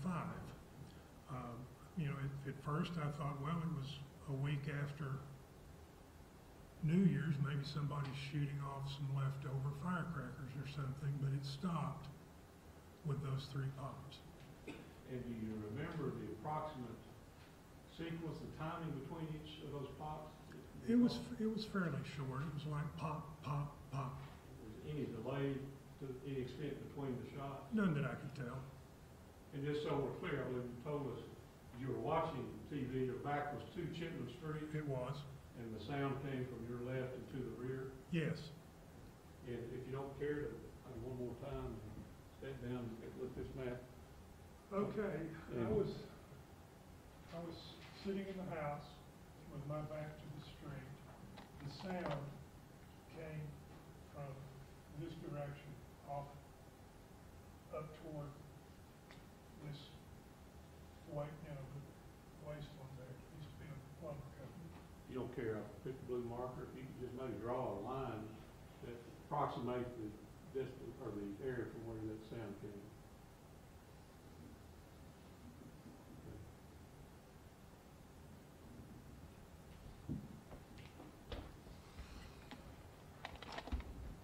You say you didn't think too much of it at the time, No, not at the time. and then, of course, later on, contacted by law enforcement and gave an interview about what you had heard at that hour, Yes, and have testified in several of the trials involving this matter. I have. Absolutely. Cross-examination. How are you doing, sir? I'm fine, thank you. I know you've testified in several different proceedings. You've been asked some various questions. From where you are, where your house is situated, I mean, you're aware of 2316 Chipman Street where the murders took place. I am. Okay. And from where your house is, you have a fairly good view of that location, do you not? Yes, Okay. And I don't think the distance, even though they're sitting apart a little ways, they're not too far from each other. Would you agree? they were almost exactly 1 block apart because there's no 2200 block on Chipman Street. It goes from the 2100 block, no 2200, it goes directly to 2300. Okay. And I know that there have been previous times where there may have been people arguing or fighting or fussing in the street, and that you would be, in those circumstances, if they were in the road, you have heard that, correct? I would have heard something like that. Yeah. And on the night, other than the 3 pops, you didn't hear any noises, any screaming or anything like that? I did not. And I'm not going to ask you any questions about insulation of the various houses involved. Trying to think. And I believe you said the direction the sounds came from, and I don't think you testified to it today with General Morton, but previous testimony, it came from the southeast over towards the train tracks. I think you've testified to that multiple times. correct? Northeast, Northeast, that's what I said. The northeast, towards the trail, the ramp. toward the train tracks. Okay. And this was at 1:45, and you said that you were watching the outer. I was watching television and I heard the pops and, I was already knew that it was late, so I looked at my watch when I heard the pops, and it was 1:45. Now, thank you, Mr. Arnold. Anything else in this witness? No. If you step down, thank you, sir. Is this witness free to leave? Please. Mr. Frazier, you're back in the grounds? No. No, you're free to leave, Mr. Arnold. Thank you.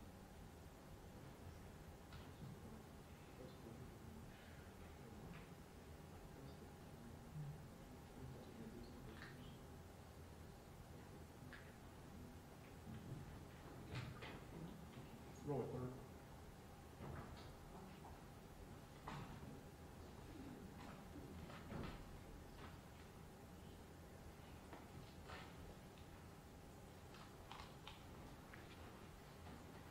Up here, sir.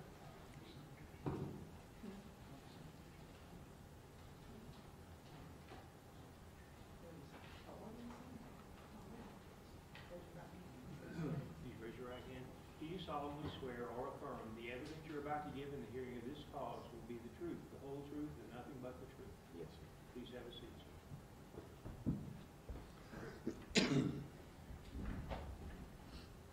Give the jury your name, please, sir. Roy Thurman. Thurman, how old are you, please? I'm 61. And you do not live in Knox County anymore, is that correct? That's correct. Back in 2007, January of 2007, where did you live? I lived in Rockwood, but I worked in Knoxville. Where did you work in Knoxville? At R&T Coating. Where is that located? I forget, I think it's Boone Street, if I'm not mistaken. And tell us the type of work you did I was a sandblaster. and what all was involved in sandblasting. I've sandblasted all different kinds of stuff to be powder coated. Now, in January of 2007, did there come a time where you went to work early one morning and saw something? Yes, sir. And do you recall what day it was? It was on a Sunday. And what time did you get to work that day?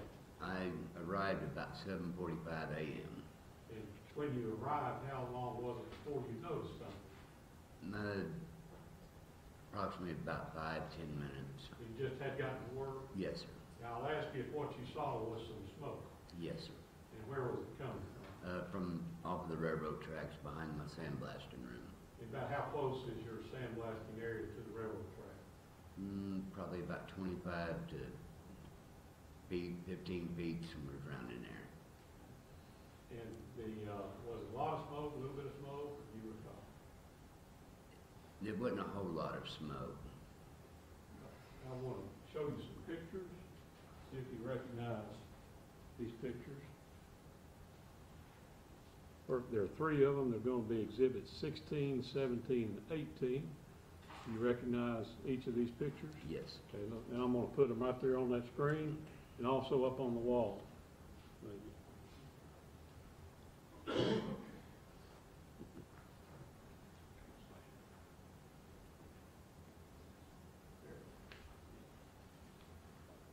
And is that exhibit 16 that you've identified just a minute ago? Yes, that's my sandblasting area. Is that where you were working? Yes. Is that looking out toward the railroad track? That's looking toward the side the railroad tracks are in behind the... And just so we're clear, in January, the foliage would not be on these trees, is that right, that's shown in these pictures? Right. So these pictures were taken sometime later when the leaves were out? Yes. And exhibit 17, what does that show? Where the railroad tracks are in behind the trees. Is that from the vantage point where you would have been to see the smoke that you've told us about? Yes. Looking out from your Yes. area? Yes, sir. And lastly, exhibit 18, what are we looking at there? And that's where we powder coated. Yeah, is that the open area where you were working? Yes. Looking, I was working right in this area where the green is. if you know, where was this picture taken from? When it was taken, where was the person taking the picture? Where were they standing approximately? Back on this side of the fence, and there was an empty lot and then another building, and they were standing in between the buildings, and between that building and our building on that empty lot to take the picture. Is that near the railroad track Yes. from where this picture was taken? Yes. We would move 16, 17, and 18 in. Any objection? No, Your Honor. Let them be received. As for cross-examination?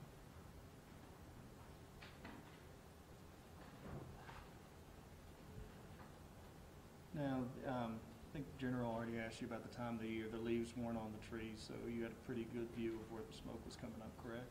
Yes. Now, is it unusual to see smoke coming from over in that area near the railroad tracks?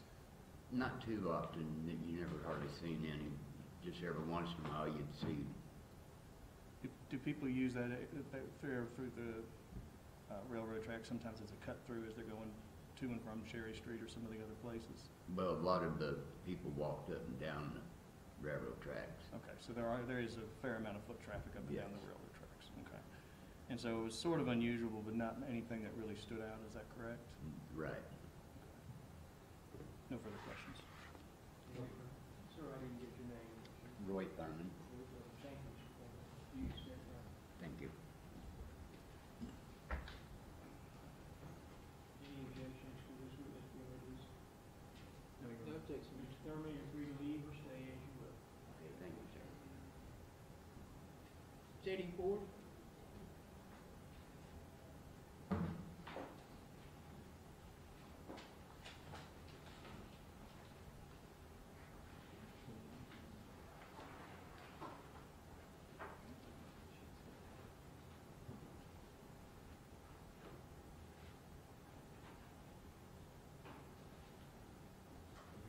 Right over there. Uh-huh.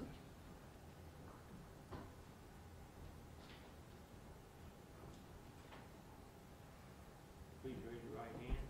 Do you solemnly swear or affirm the evidence you're about to give in the hearing of this cause will be the truth, the whole truth, nothing but the truth? Absolutely. Please have a seat. Please give us your name. J.D. Ford, F-O-R-D. Sir, where are you employed? I'm an employee of Norfolk Southern Corporation How long have you been employed there?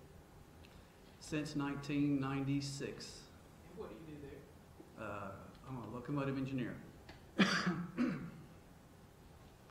if I can direct your attention back to January 2007. Calendar here. And I want to direct your attention to Sunday, January 7th, 2007. You called whether or not you were working on that day? Yes, ma'am, I was. You called the time you went into work? It was 8:15, I believe it was that morning. And was there a particular route you were going to take that day on the train? Yeah, at that time I had a regular route between Knoxville and Chattanooga. So what time would you leave Knoxville? We departed the yard sometime after 12 p.m. afternoon. So, I don't know, 12:10, 12:05, somewhere in the neighborhood. What time would you have arrived in Chattanooga? Well, it's about a 4-hour run if you don't have other trains to meet. It's single track with side tracks along the way, and so it's about a 4-hour run, but you know, every time you gotta meet a train, it's another 45 minutes or so, so. Tell us what happened. Well, that morning after we left the yard, came across Cherry Street after we got everything out of the yard that we were moving that day, and I noticed, I don't know, probably about as far as I could see, 50 or 75 yards, I guess you'd say, something at first glance I thought was maybe a piece of burnt wood, but it had the appearance of a body. And the closer I got as we were proceeding up toward it, I could definitely tell it was a body. And then as I got right over it, I could see the less burned parts from the thighs down, that it was definitely a body. But, well, in my opinion, at that time I thought it was a body. What did you then do? Well, my conductor was preoccupied. He was talking to the dispatcher. So I sat out in the cab. I said, hey, that looks like a body.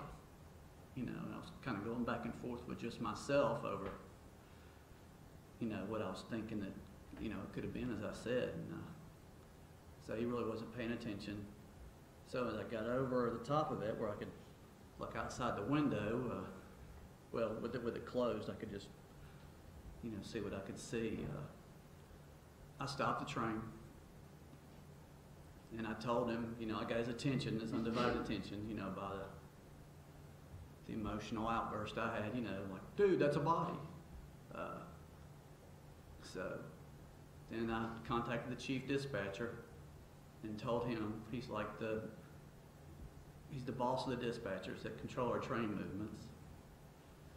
And he said, well, just stay right there. And I was like, all right. So I wanted to be sure it was a body, you know, that somebody didn't pull some kind of weird practical joke, you know, doing something like that. So I asked the conductor if he wanted to go back there, and, you know, he didn't. He said, no, I'm just going to stay right here. So I decided that I was going to take the voyage back to make sure it, you know, was what I thought it was. And you did that? Yes, I did. What did you see?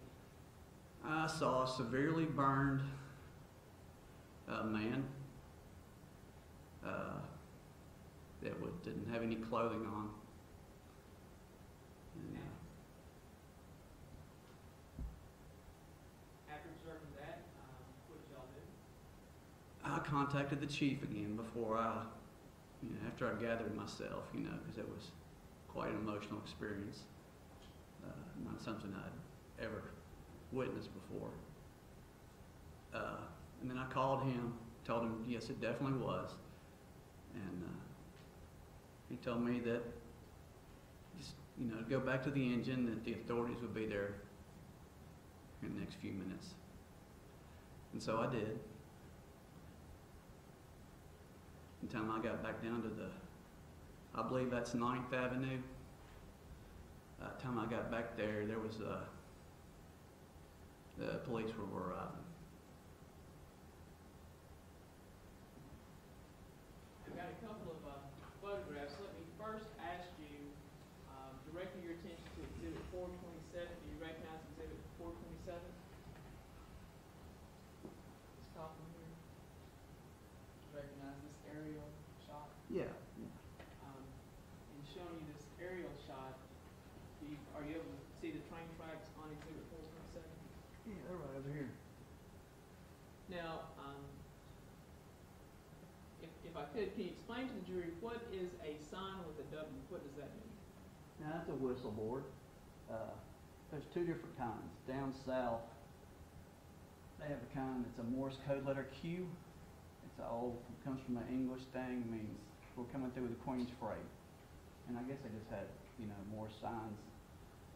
A whole bunch of signs. Anyway, those Q's ended up down south. You don't see any of those up north. And there's most of them are the letter W, which means whistle. And it's about 2,500 feet before you come to a crossing. Or they figure it out, so, with your speed, about 15 seconds before you get there. Now, showing you on Exhibit 427, do you see where you saw the body? Approximately. Yeah, it's behind this warehouse. I'm not using this view exactly. We're not. I've got some pictures. But it's right in this area. Right, it's just past the whistle board for this crossing. Okay. And so let's look at some pictures, and we'll look for the whistle.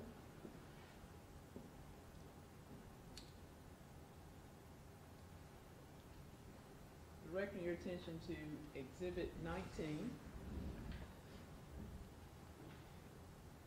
Do you recognize, I know you're probably not used to this view either, but do you recognize what's shown here in Exhibit 19? Yes, ma'am, yeah. What is shown here in Exhibit 19? That's that warehouse. And down there you can see, at least on this, you can see the whistle board right in here. Okay. Yeah. Exhibit 20. Yeah, it's a little closer picture of the same. Do you see that the W right there? Probably. Oh yeah, there it is. Yeah.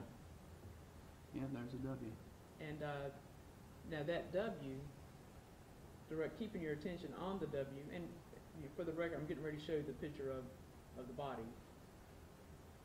Exhibit 21. Is this what you saw? Yes, ma'am. Exhibit 22, do you recognize Exhibit 22? Yes, ma'am. And what is Exhibit 22? Well, that's when they took and put his body in that bag and put him on that device to, load him up on Fred Duffy's truck. Like to move Exhibits 19, 20, 21, and 22 as evidence? No objection. Let them be received. And so, now looking back, in light of those pictures, looking back, do you see on this aerial map approximately where you saw the body? Yes, ma'am. So it's going to be over here in this, this area. Okay. Can you use that red mark and just put an X on it? Sorry about that. Sure. I'll give it a big old X.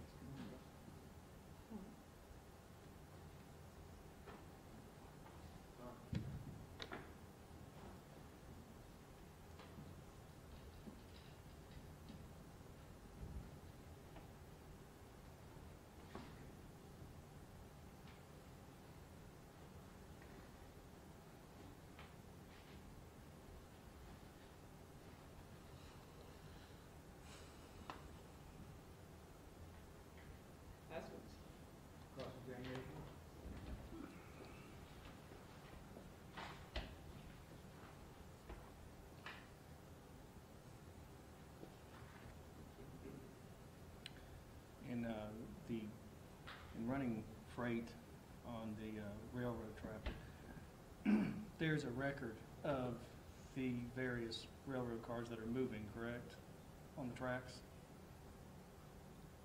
I'm not trying to trip you up. I'm just saying that the companies keep record of which trains are operating on the lines, correct? Oh, yes, sir. Okay, I'm sorry. Maybe didn't ask you the question. But yeah, the trains that are on the lines, the companies keep track of what time they depart, what time they arrive, correct? Yes, sir. And I know that you previously looked at least your departure and arrival for the train you were on that day, correct? Not in a while, but yes, I have looked. Not in a while, but you have previously reviewed it. Again, I'm not trying to trip you up, okay? So, again, you were going down to Chattanooga, correct? Yes, sir. And you left the yard here in Knoxville to go down to Chattanooga, correct? Yes, sir. And you weren't the only freight train operating on those lines that day? No, sir. Okay. No further questions? Just want to make sure that I'm clear. Approximately what time do you think it was that you stopped the train? It was around 12:20. And when you stopped the train, were you blocking Cherry Street? Yes, ma'am. That's all. Anything else? You can step down, thank you. Thank you.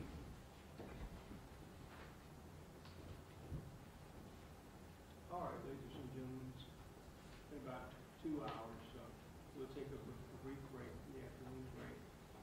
You can leave your outfits in the chair, just go to the court officer. Please don't talk about the case.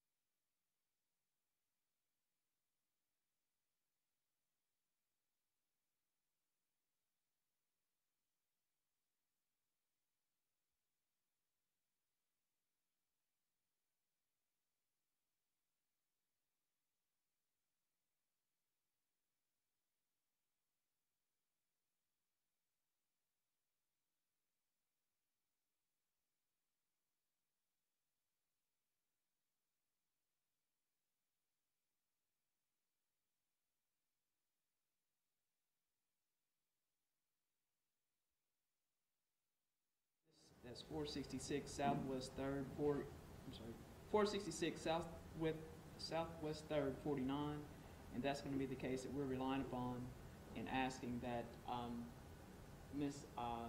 Mathis's testimony, for instance, she said she didn't recall that be deemed inconsistent, and just the portions that we asked her about to be admitted into evidence under 803-26.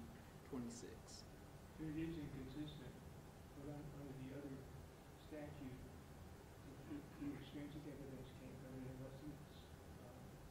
unless the prior statement is denied. It is inconsistent, it's just, it's clear, it also has to be denied, and she doesn't deny it, she says to it. I'll revisit that when y'all want to, but let's just do as much testimony. Yes, sir, I'm just saying we're relying upon State v. Davis. Okay, that's fine. Yes, sir. Stay ready? Yes, Your Honor. Ms. Ray? Yes, Your Honor. Mr. Manager?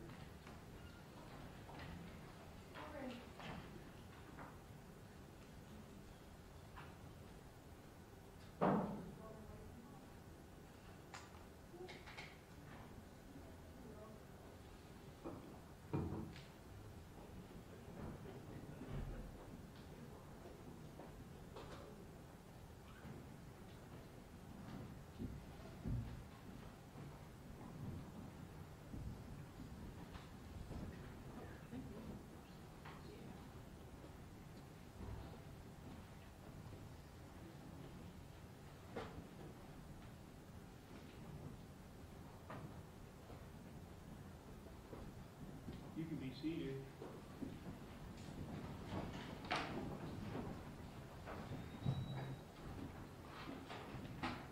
Stay away from the top. Stay away from me. Hands away from the top. Yes, Your Honor.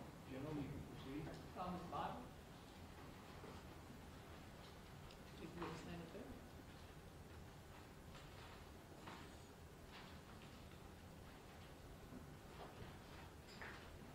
Please raise your right hand. Do you solemnly swear or affirm if the evidence you're about to give in the hearing of this cause will be the truth, the whole truth, and nothing but the truth? Please have a seat. Please give us your name. Sandra Colleen Bible. And you go by Colleen? Yes, ma'am. Sorry. Ma'am, if I could direct your attention back to January of 2007, where were you living? 1121 Glotter Avenue. And how long had you lived there? About 6 months. About 6 months?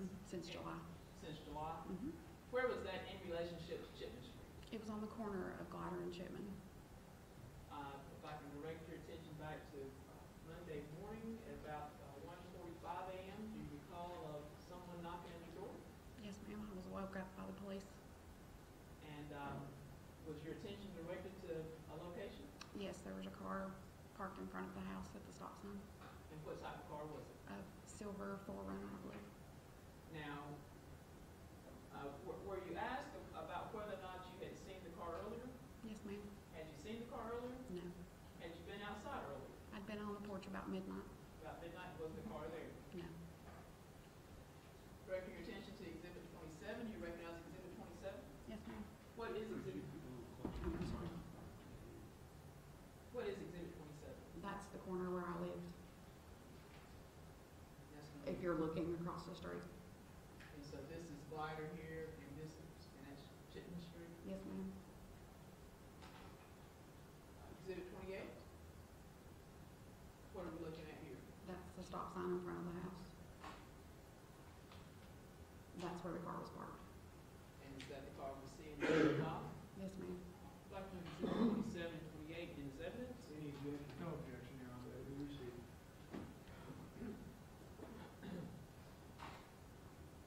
Now, if I could, looking here on Exhibit 427.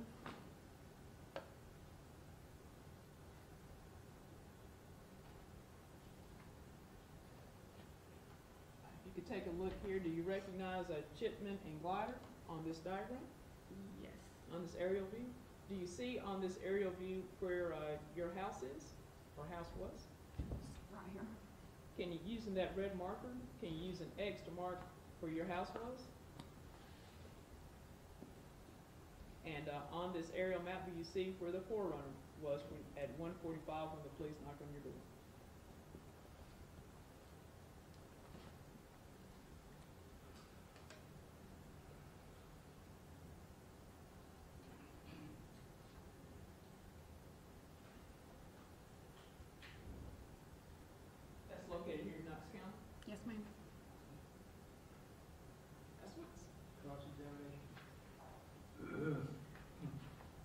Ms. Bible, when you saw this car parked in front of your house, you didn't see anybody around the vehicle as far as, you didn't see the vehicle get dropped off, is the point. No, sir.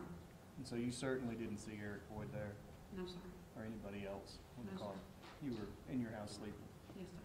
Okay, thank you. Nothing further. Anything redirect? No, sir. You can step down. Thank you, Mr. Brown. Keith DeBoe? Thank you. Your Honor, she free to go? Any objection? No. You're free to leave, Ms. Bobbitt.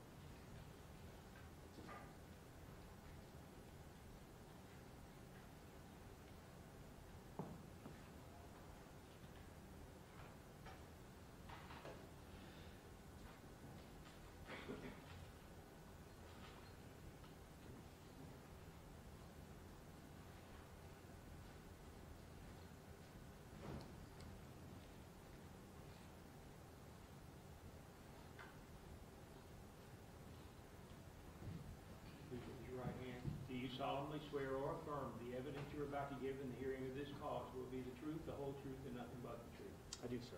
Please have a seat, Officer. Please give your name, sir. I am Keith DeBoe with the Knoxville Police Department. And what do you do with the Knoxville Police Department? I am a lieutenant. I am the executive officer for the West Patrol District and also the commander of the Special Operations Squad. How long have you been with the Knoxville Police Department? 24 years. Direct your attention back to January 2007. Were you so employed? I was. I want to direct your attention to the investigation involving Channon, Christian, and Chris Newsom. Were you involved in preparing 2316 Chipman Street for a search warrant? I was. Explain to us that process. I wasn't intimately involved in the process so much. Myself and another officer, Officer Josh Schaefer, were at an advanced school for SWAT. I believe it was Lieutenant Jeff Stiles called us about a block away from there and said we had, our criminal investigative division had secured a search warrant for that particular residence, that the detectives were going to attempt to do a knock and talk there, going to try to gain compliance entry into the residence, and if nobody came to the door, or forced entry was needed, we would approach and enter the residence itself. Now, is that because you remember SWAT? Yes. And so what was the, I guess, the plan in entering the residence? What's your plan when you enter the residence to prepare for a search?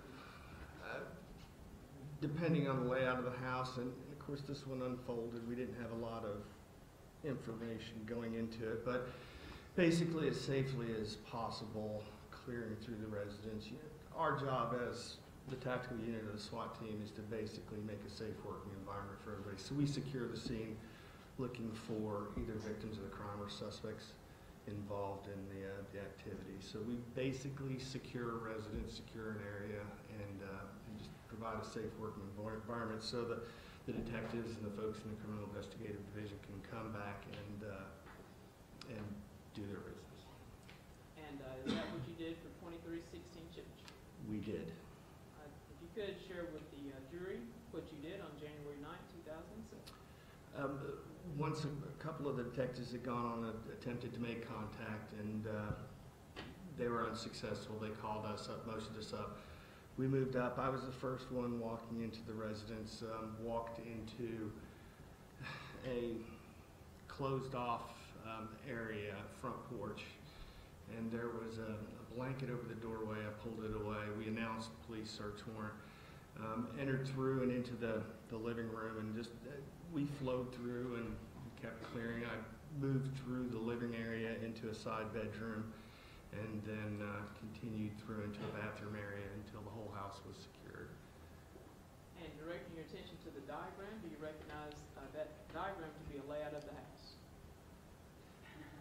I do. If you don't mind, if you could show the ladies and gentlemen of the jury the path that you took in clearing the house. Absolutely. If you look here, this is the front of the area. As we move through, here's this little enclosed front porch. You come through, and this is the entrance to the house. The blanket was here, pulled it away, walked into this living room. There's a little entryway back into this bedroom here. So we went through, I can't remember who came in, but I came this way. Of course, as we're going through, people are flowing. The whole team's just kind of working together and flowing. So I come through here into the bedroom and then into this little bathroom area and then step into this bedroom. And then by that time, everybody's calling clear, clear, clear, clear. And then I call for a back clear, which is we had one area, I believe it was in this area. That was a ceiling. It was unsecured. So there's an area that we hadn't cleared yet, but everything else was cleared. So, and if you want me to keep going. Sure. So, as I call for this black back clear and look into the kitchen, I noticed in the corner a trash can that was oddly out of shape. Lieutenant Portman was in here. We work together, so we see each other. But I put it in the trash can. Lieutenant Portman sees me and looks at the trash can. He knows what I'm thinking. I know what he's thinking. He brings his weapon up to bear. I bring my weapon up to bear, and I advance on the trash can. I pop that trash can open, and the victim, Channon, was in there. So that's how we got to that point. Were you able to determine whether or not she was dead? Yes, ma'am. There was no signs of life in the victim. She was apparently deceased.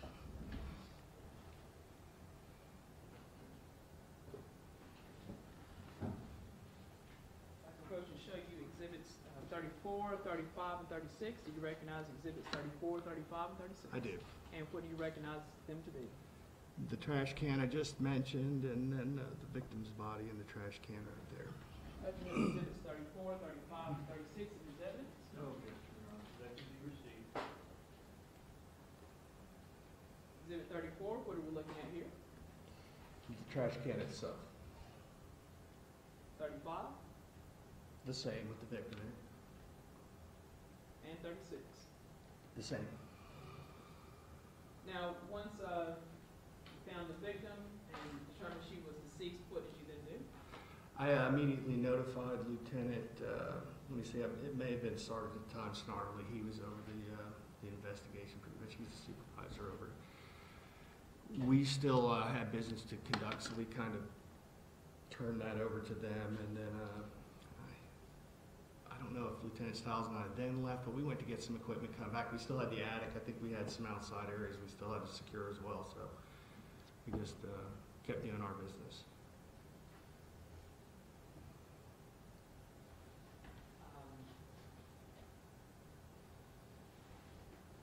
On January 11, 2007, did you have the occasion to assist in the apprehension of Mr. Davidson?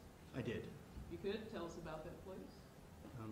Again, this is a couple of days later, so Officer Schaefer and myself were still at the school, attending the school, and we got called back to that one. This time we were called back to over at 220 Carrick Street, where the police academy was. Lieutenant Doug Stiles at that time was there and said we had the suspect located and we were going to take him into custody. So what did you then do? I made a plan for chemical agent deployment, so the discussions were back and forth, how, why, and what. And my specific job was to come up with a chemical agent deployment plan, which I did, loaded gas, weapons, and everything else. The general plan was we were going to drive up in our armored vehicle, our hot zone vehicle, and surround the house, call the suspect out, hopefully gain compliance that way, or deploy chemical agents and try to force him out of the house. Explain to us what happened. So as we approached the house and got out and did the call out, the suspect came to a window on the west side of the house and placed his hands on the windows and I guess surrendered from a window inside the house. We approached, after a couple of questions, I broke the window out of the house and we pulled the suspect out of the house and had taken him into custody. And what did you then do? Loaded back up and went back to my school and finished the school out. If I can direct your attention to the wall, you recognize Exhibit 268. I do. And what is Exhibit 268? It is the house the suspect was in. Exhibit 269? The same? I'd like to move exhibit 268 and 269 into evidence. No objection, Your Honor. That will be received. And that was Marcus Davidson that was taken into custody. Yes, ma'am, it was.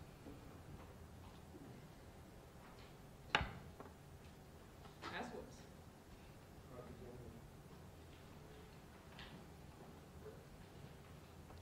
Lieutenant, is it Lieutenant DeBow? Yes, sir. Okay. So your involvement in this investigation had to do with you being on the SWAT team, is that correct? To assist the detectives? Special Operations Squad, but yes, SWAT. Okay. And I know when you said you made entry into the home, was the door secure? No. Okay. It was unlocked? I believe it was unlocked. We did not use any type of breaching device. Okay. I'm trying to think. I know the blanket was over the door, and I believe it was just unlocked and we opened it. And when you were talking, again, I certainly am following what you're saying. When you made entry and everybody's flowing, you're talking about the unit as a whole that's proceeding into the home. Is that correct? Yes. And as you're proceeding, some of the team members are branching off to make sure that your sides and your flanks are secure, that there's not going to be any sort of threat or anybody in one of the other rooms. So you have people, team members branching off and securing different locations as the main team is moving forward. Is that correct? It wasn't a very big residence, so It's about 800, 900 feet, something like Yes. that. Okay. So it didn't take you long to flow through the building. And when you were telling the jury that you turned and you saw the trash can, sort of oddly shaped or oddly looking, and drew your attention, and you looked at your partner, and he knew what you were thinking. When you saw that, you had a concern that perhaps there could be someone concealed there, is that correct? yes, sir. Not that there was a body in there. Yes, sir. And you were trying to make sure that there's not a threat or somebody with a gun or something like that. And then I guess you made sure that the rest of that location was secure, weren't any suspects at that location, correct? Yes, sir. Right.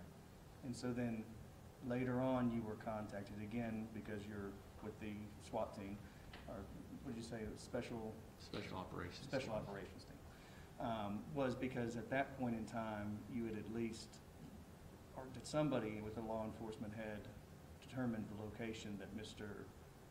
Davidson, Lamarcus Davidson, where he was at. Is that correct? Yes, sir. Okay. And that would have been one of the detectives? Or you were just contacting to say, hey, dude, this suspect is in this location, get him. Is that kind of Yes. summarizing it? Out of my purview. There were other officers who were handling the investigation. Yes, sir. You were contacted to apprehend him, correct? Yes, sir. And so there was discussion about using chemical agents. Yes, sir. And so you're not aware of the circumstances as to how law enforcement learned that Lamarcus Davidson was holed up in that house? No, sir. So you wouldn't have been aware whether or not it was Mr. Boyd that assisted and told law enforcement where he was hiding? No, sir. And I think you said that you got to the scene and there was at least, gave him an opportunity to come out peacefully. Is that correct? Yes, sir. And he chose that, he came out. He came out. Okay.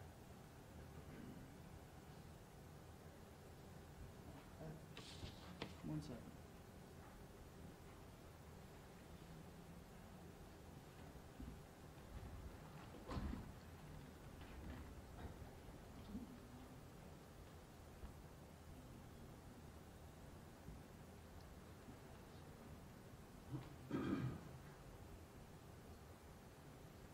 I don't have any more questions. You can step down. Thank you, Officer. Thank you, sir.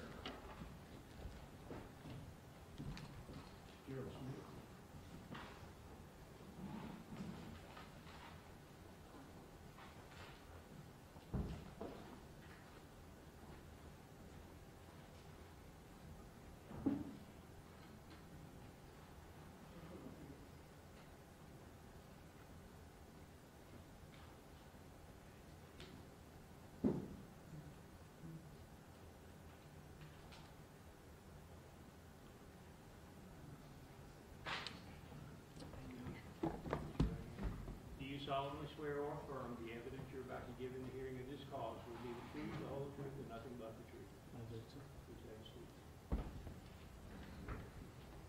Give the jury your name, please, sir. Gerald Smith. Are you currently employed or are you retired? I'm retired, sir. Tell the jury a little bit about your involvement in law enforcement arena. Yes, sir. My background is in the field of forensics, actually forensic science to begin with, and then I ended up getting into the crime scene processing, crime scene detail. So I actually ended up, once I finally retired, 45 years in the field of forensics. Okay. And actually, on the time period of this case, I was with the Knoxville Police Department. Prior to that, you were employed by the Tennessee Bureau of Investigation. Yes, sir, that's correct. I was with the state for 27 years, mainly in the forensics or in the crime laboratory, actually in Nashville for 2, Chattanooga for 5, and then I was the regional supervisor here in Knoxville. Back in 2007, specifically January 2007, say you were employed by the Knoxville Police Department. Yes, sir. Crime scene specialist? Yes, sir. The actual title, the payroll title would have been senior evidence technician. But I worked in the forensic unit in the crime scene detail. I worked totally in the field, processing scenes, collecting evidence, and working with the needs of both the officers and the investigators. Tell the jury what it is you did at that time in terms of processing the scene. I oftentimes use the word processing. A lot of times, the types of scenes I would go to could be anywhere between a vandalism to a burglary, and then all the way up to a homicide type case. But when you say processing, that includes a lot of things. Identifying what's going on there. Your goal is to try to end up painting a picture so that can help the investigators determine indeed what has happened in that scene. Do a lot of photography, fingerprint processing at a scene. Sometimes other special things like special lights or special chemicals. But the goal is always just to collect the evidence, identify it, secure it, make sure it's protected, and then collect the evidence, and then whether it be through just photography or actually collecting items of physical evidence. Directing your attention, first of all, to a scene at 1800 Reynolds Street on January 11th. You recall going to that location, being asked to go to that location? Yes, sir. In the afternoon of that day, which was actually a Thursday, I'd been on my days off during some of the other activity that was going on in this case. But as I came in to work on that day, shortly before 4 o'clock, heard the radio call come out for forensics to come to that location, and I responded. And when you responded, what's the first thing you did if you recall? Actually, the first thing I did, and I always try to do this, is find out who is there and who is in charge of the scene, and what has happened prior to me getting there. Try to discuss with them exactly some of the things that they are looking for me to do while I'm there. But initially, go up, observe the scene, talk to the lead people who are there, and then begin processing and collecting the evidence. And did you get an idea of what had gone on prior to you arriving and what they wanted you to do? Yes, sir. Upon arrival, I was informed that the Special Operations Squad had actually taken into custody Lamarcus or Americus Davison there at that scene. I could observe a window that had been broken out that Mr. Davison had been taken out of the house through that window. It was my understanding. Initially, also, they gave me a couple of items of clothing that he had that they had taken off of him. So I immediately had to collect those and secure those, but then I began on the house. And beginning on the house would involve what? First of all, taking a series of pictures, try to identify, when you look at items at a scene or at a house, you're mainly trying to determine what may or may not have some type of evidentiary value.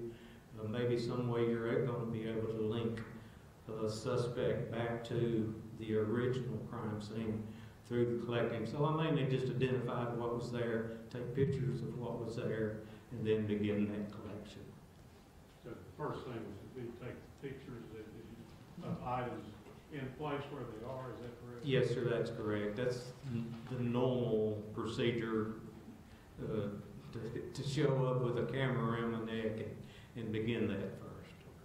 And then collect anything that might be have ammunition value. Yes, sir, that's correct. If I could show you a series of photographs that you took that day, tell us what we're looking at. Exhibit 268, I believe that's already been into evidence. That would be the, coming up from the driveway, there was a slight hill going up to this house at 1800 Reynolds. I had gotten to 1800 Reynolds just off of Western Avenue. And as I arrived there and I walked up, that's the first thing I observed. And I also observed that disturbance or activity had occurred in that northwest room of the house, which is was kind of the front living room, I guess you could say. And that window on the side had been broken out. Talking about this window right here. Yes, sir, that's correct. And that sign, realty sign, was it associated with that house? Yes, sir, that it was. There was a realty sign in the front yard. Next picture. This is a picture from inside, and actually, through this picture, you can observe many of the items that I collected. Do I have a pointer too, sir? I don't. Is this? Yes. See if it works. You know, get out of the way. Ray, It work? yeah. Oh, is it there? I'm losing it. Oh, yeah, okay. Show up here. Oh, okay. There was in the center of the room this folding metal chair sitting right in the center of the room. I had a black hoodie, zippered sweatshirt. Here on the floor was a cell phone. Here on the floor also was a Tasco set binoculars. Over in the corner there was a gray sweatshirt, and then there was a pair of black and silver shoes behind it that can be seen here. That is Captain Holliday was on the scene. He was the captain in the Criminal Investigation Division, and the other person in the window is Sergeant Snodderly, who was also with the Criminal Investigation Division. Okay. Next picture. Just a better close-up showing the cell phone, the black hoodie. Again, you can see a better picture of the shoes over in the corner and the gray sweatshirt, just showing them up closer. And that will be exhibit 271 when we introduce it. Exhibit 272. 272 was a Verizon Motorola cell phone, and in 2007 we would have said that was a flip phone, I believe is what we would have called it. All right. And obviously some broken glass around it. Yes, sir, this is just below the window that had been broken out for the Special Operations Squad. 273. This is actually just a cell phone charger. That's actually the front wall and the front window of that northwest corner room. That's the same room as the other items that you told us about? Same room, but it wasn't shown in that overall picture. That's the front wall. That's exhibit 273, exhibit 274. That's the brand name was Tasco, a small set of binoculars that was there on the floor in that room. 275. 275 was that black hooded zipper sweatshirt, and there were actually several items inside that front pocket that I took out and collected at that time. Do you recall what those items were in the pocket? Or? Yes, sir, there were actually several. One was a set of lip gloss type stuff or lip smacker tube. There was a goodies pen, a broken nail clipper, a rolled up $1 bill, some torn pieces of paper with numbers and names on them. There were 2 or 3 of those, a couple of nickels, and but most significantly, I guess there was a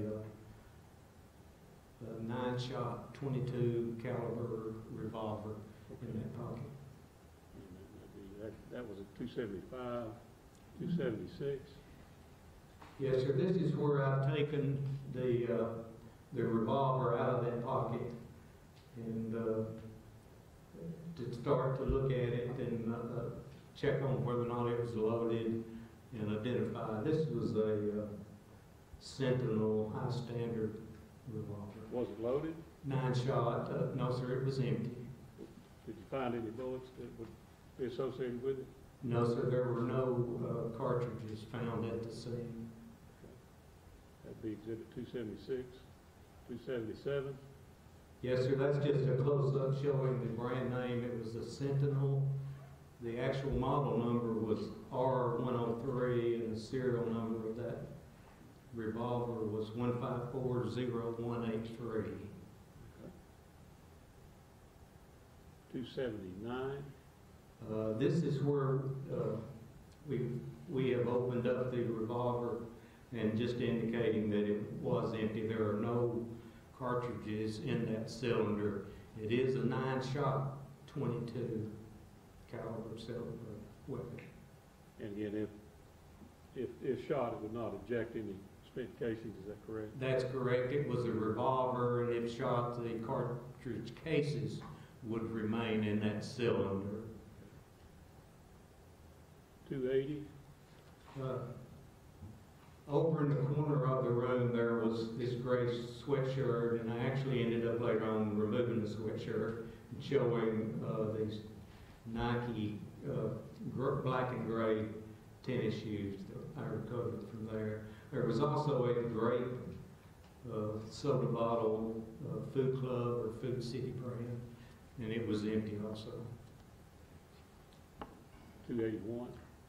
That photo, I've just removed the gray sweatshirt, showing you the Nike shoes and the grape soda bottle. And that's all the pictures. Now, these items that were of interest to you, what did you do about collecting them? Each of those items was collected.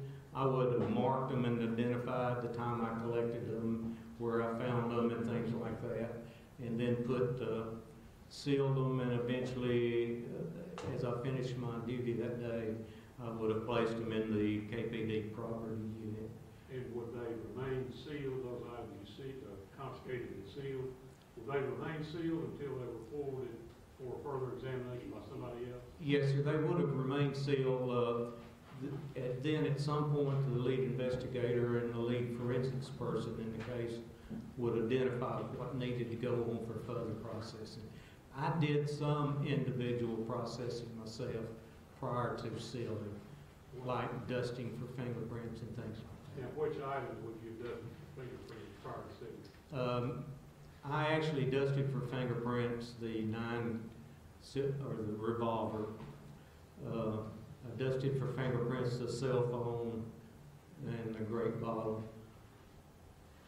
And I may approach with what's been marked with exhibit 330. Actually been opened today, but I'll ask if you recognize this box.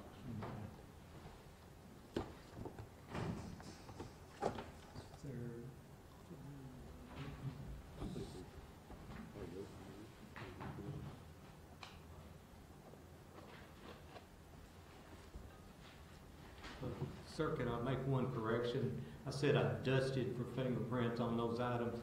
Actually, I used a technique known as super glue fuming to check for fingerprints on the revolver.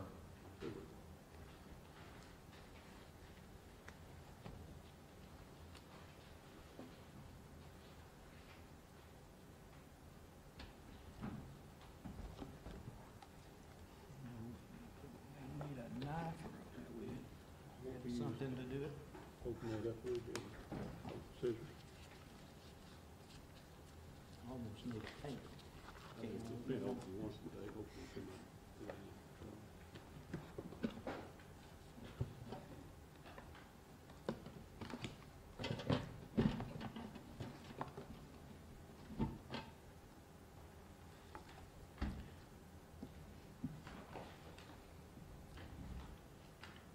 This is actually that, the left shoe of that pair of shoes that was over there in the corner. They're Nike Shocks. If I recall right, the size was 9.5. I would point out also that when I seal something, I would put our case number on it, the date and time I collected it, my initials, and where I collected it on that day. So the same would be on both shoes. Why do you put the shoes in a can? I made the determination based on some of the information I had that a volatile accelerant had been used on or during the homicide of Mr. Newsom. And if that is the case, and possibly these shoes were at the scene, you need to seal that volatile accelerant inside a metal can so that at some point in time it can be analyzed. You help put the lid back on since you got gloves on.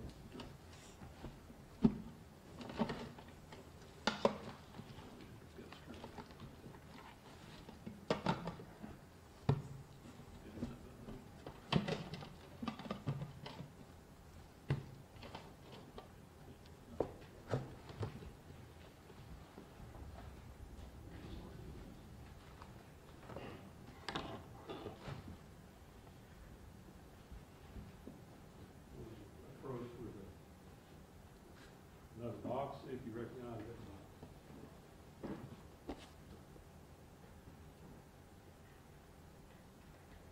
box.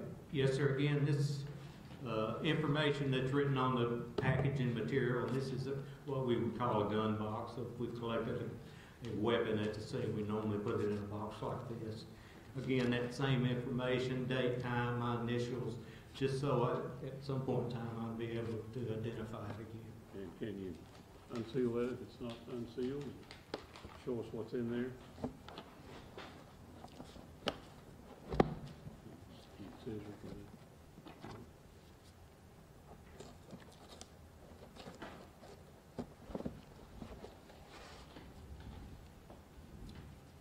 We must have sealed it back at some point in time.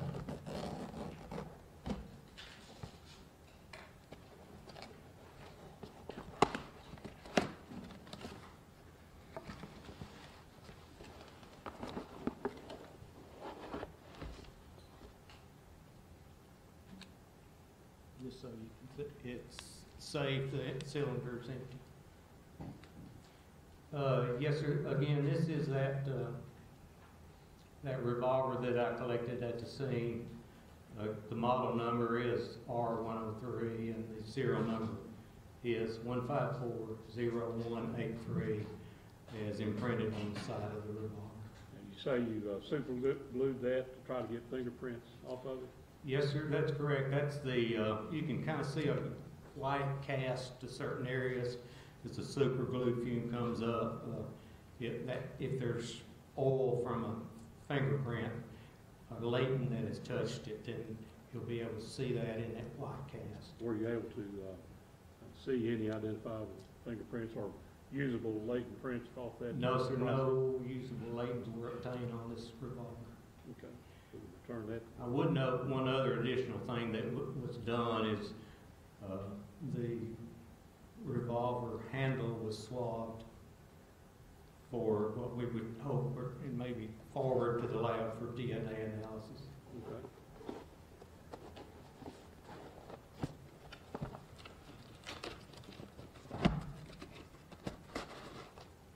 We move exhibit 333 into that. Any objection? No objection, and for the record, I don't object to the photographs or the previously interviewed Photographs momentarily. And another item is marked exhibit number 391. Ask you recognize that.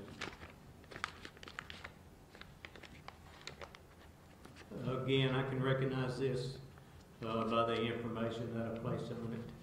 And this should be inside here, the binoculars. Okay. Care to unseal that and show us what the binoculars look like?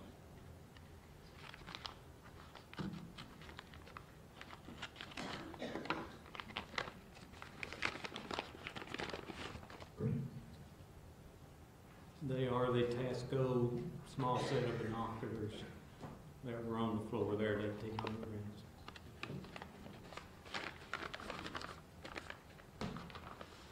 We've been exhibit 391.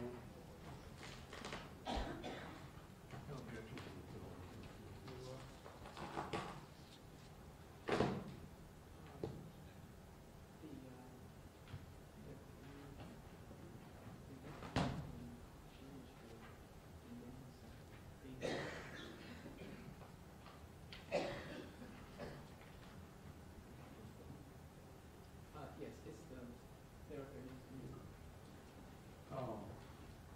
I'll ask you also if you had occasion to process and collect items from a white Pontiac. Yes, sir, I did. Your notes reflect when you did that? Yes, sir, I actually did that processing on the 16th of January, which would have been the Tuesday of the second week. And tell us about your examination of that vehicle. The examination was done out at the city impound lot. The vehicle had been towed there from 2224 Ridgebrook, and at the impound lot on the night of the 16th, I went and processed it. Some of the same activity, photographing it, looking for items of evidence, collecting them, then sealing them up just like we did at Reynolds Street. And similar to that, did you take photos as you processed this vehicle? Yes, sir, I did. Exhibit 29, I believe, has already been introduced, perhaps. This was actually at night. I began somewhere around 7:30 in the evening, and it was dark that evening at the impound lot. And I did that, or wanted it to be dark for some of the things that I did to that car or with that car.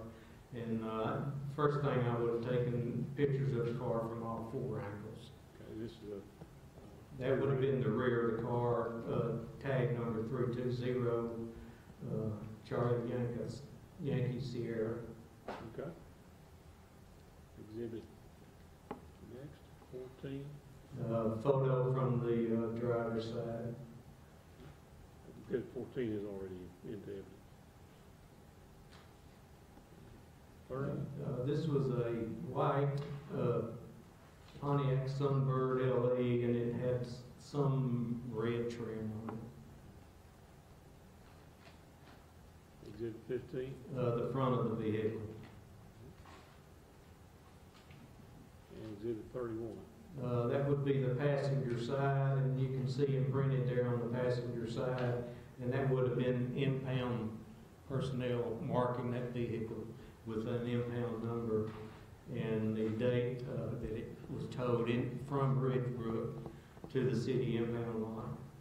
Does that picture depict any damage to the windows? There was a broken out rear quarter window, as you can see there. Been covered with tape, but I made no determination about how long that would have been. Okay. Exhibit 32. Just a couple of pictures inside, looking at the front bucket seats there. Okay.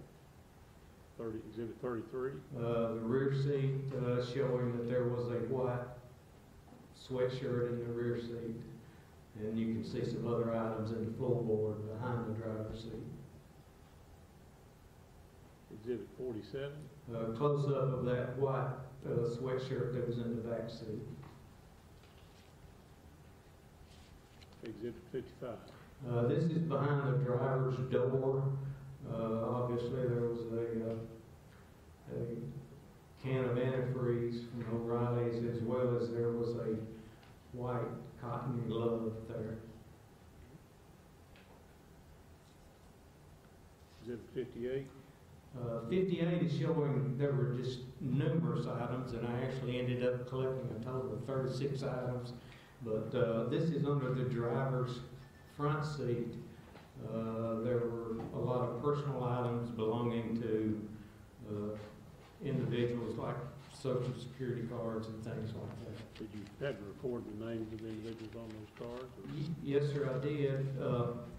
There was actually a whole bunch of personal identification that went to a family with the last name Loayon, Okay. Layon, and there were social security cards that indicated to me there was probably a mother and her children's information there. There was also a small purse in that area, coin purse. Okay. Oops, you're back at Exhibit 60. I'm back showing here the passenger side front seat area.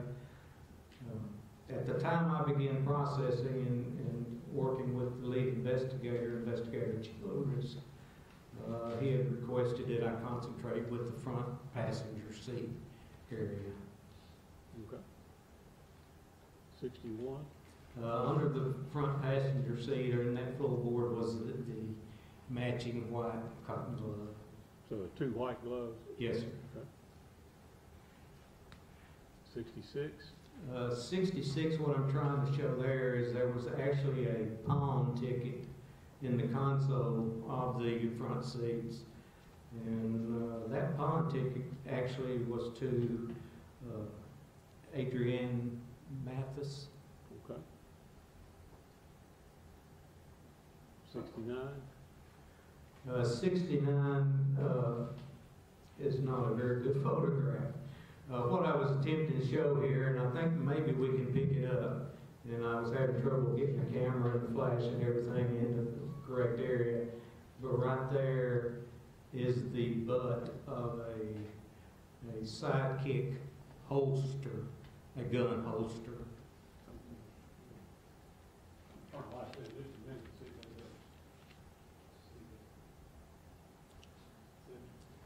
Yeah, you can see it much better there.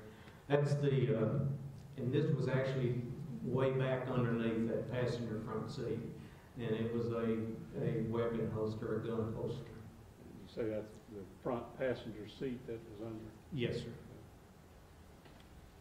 79. The trunk of the car, in the trunk of the car again were some antifreeze type containers, as well as there was a Wetco 1.25 gallon gasoline container.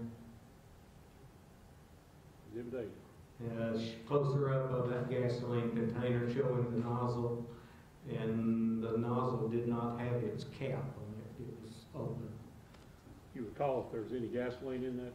A very, very small amount of gasoline was in it, just enough that when I did a little slush to it, I could tell that, you know, I could hear that there was enough in there, and I actually then had to empty it prior to putting it in our property room. Okay. All those pictures.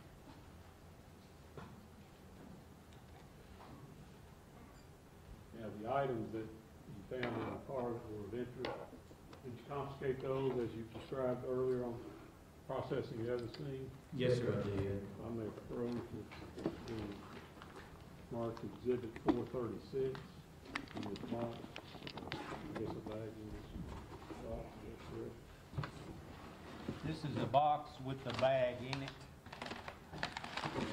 Again, there's that information just for my identification, so I know what it is, and my initials where I seal it when I collect it. Let's see what's in that.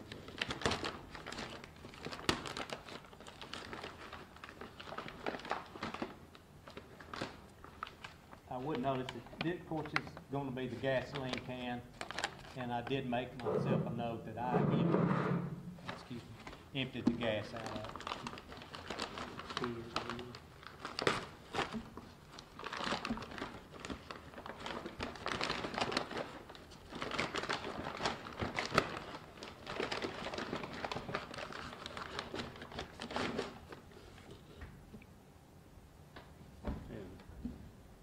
The gas can we saw. The gas can, again, I marked it for evidence. From the trunk. Yes, sir.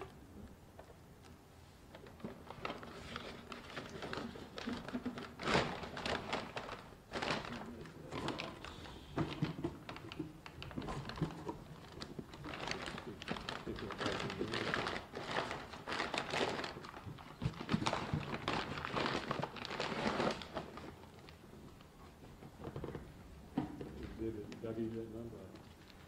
436. Yeah, 436. I remember that. Moving that into, Any objection? No, Your Honor. Thank you, Steve.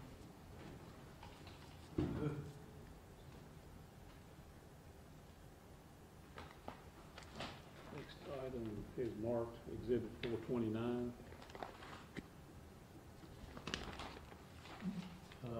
It states Exhibit 429 would have been that Boss sweatshirt. Okay, can we have a look at that, please?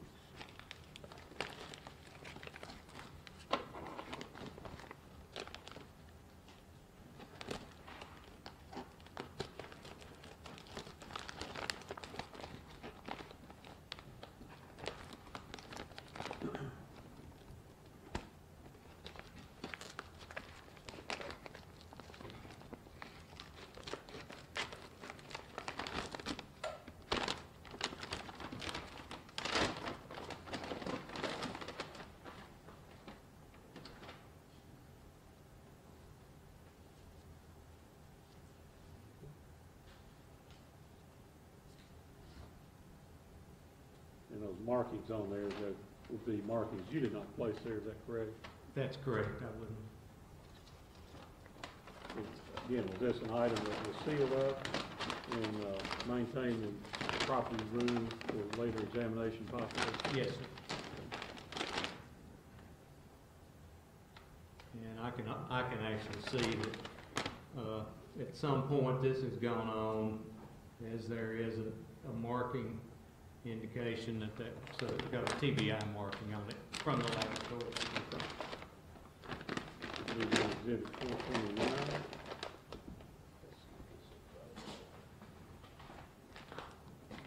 Exhibit 435. Also in the trunk, and I'm not sure we saw a picture of it, but there was a comforter, bed comforter in the back of the trunk. I collected that. And all my records indicated multicolored.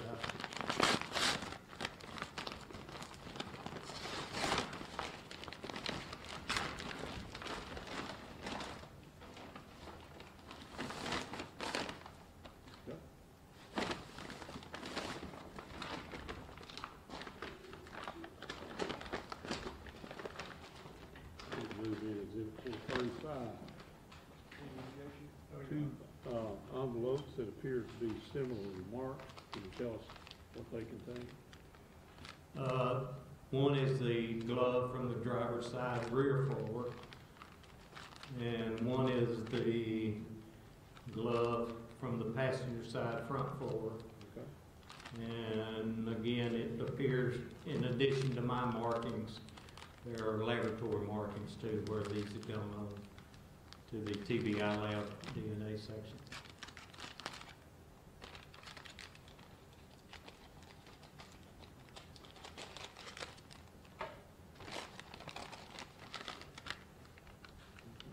You want both open?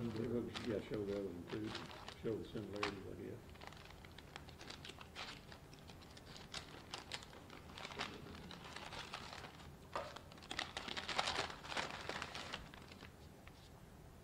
Okay. Same type of glove? same Yes, type. sir, it is.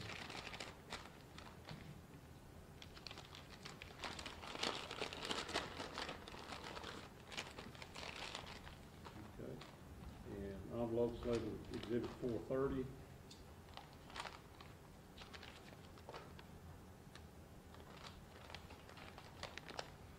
Again, this is the holster markings that we've talked about, and then there's also the TBI markings from their laboratory here in Knoxville.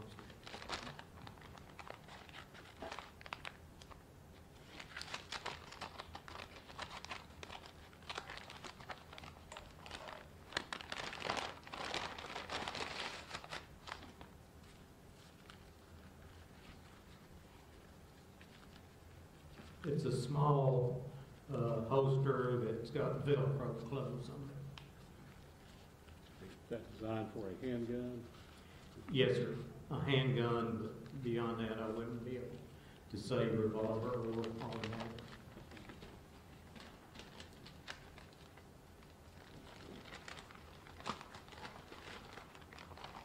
We would move in 437, 438, and 430 into evidence. No objection. Maybe two of them did. I think I picked it up wrong.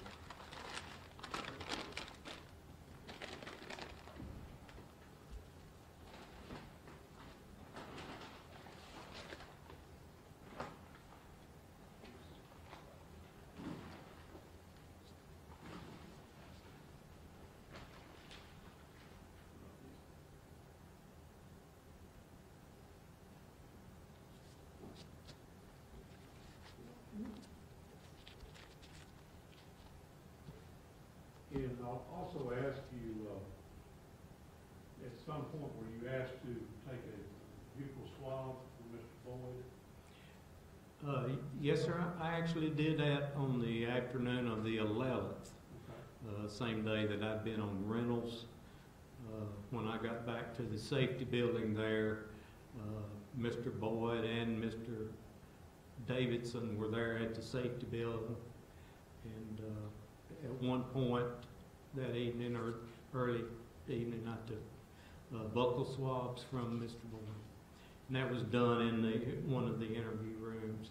And that's merely swabbing the cheek for DNA standard. And is that to forward on to the lab? To see Yes, if sir, that's correct. That it's would be, useful for their examination to yeah, that would provide to them the official standard that they would need.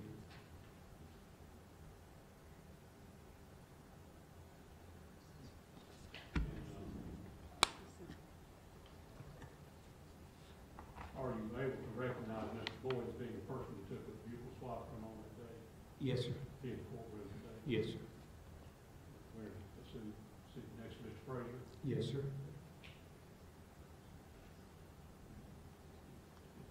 And similar to the other items, once you take that, do you seal it up and maintain it in a sealed condition prior to sending it on to the lab or other examinations? Yes, sir. The Knoxville Police Department has an entire property unit.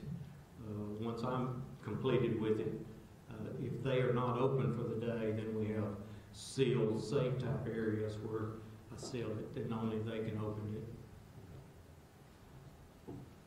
Yes, sir. Could we approach for a second, Your Honor? Sure.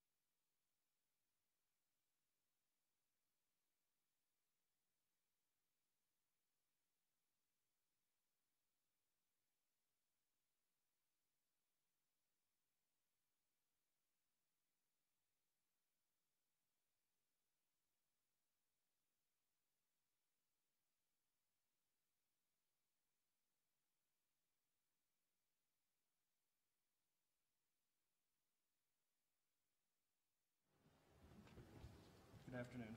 Afternoon, sir. How long have you been doing crime scene investigation, forensics?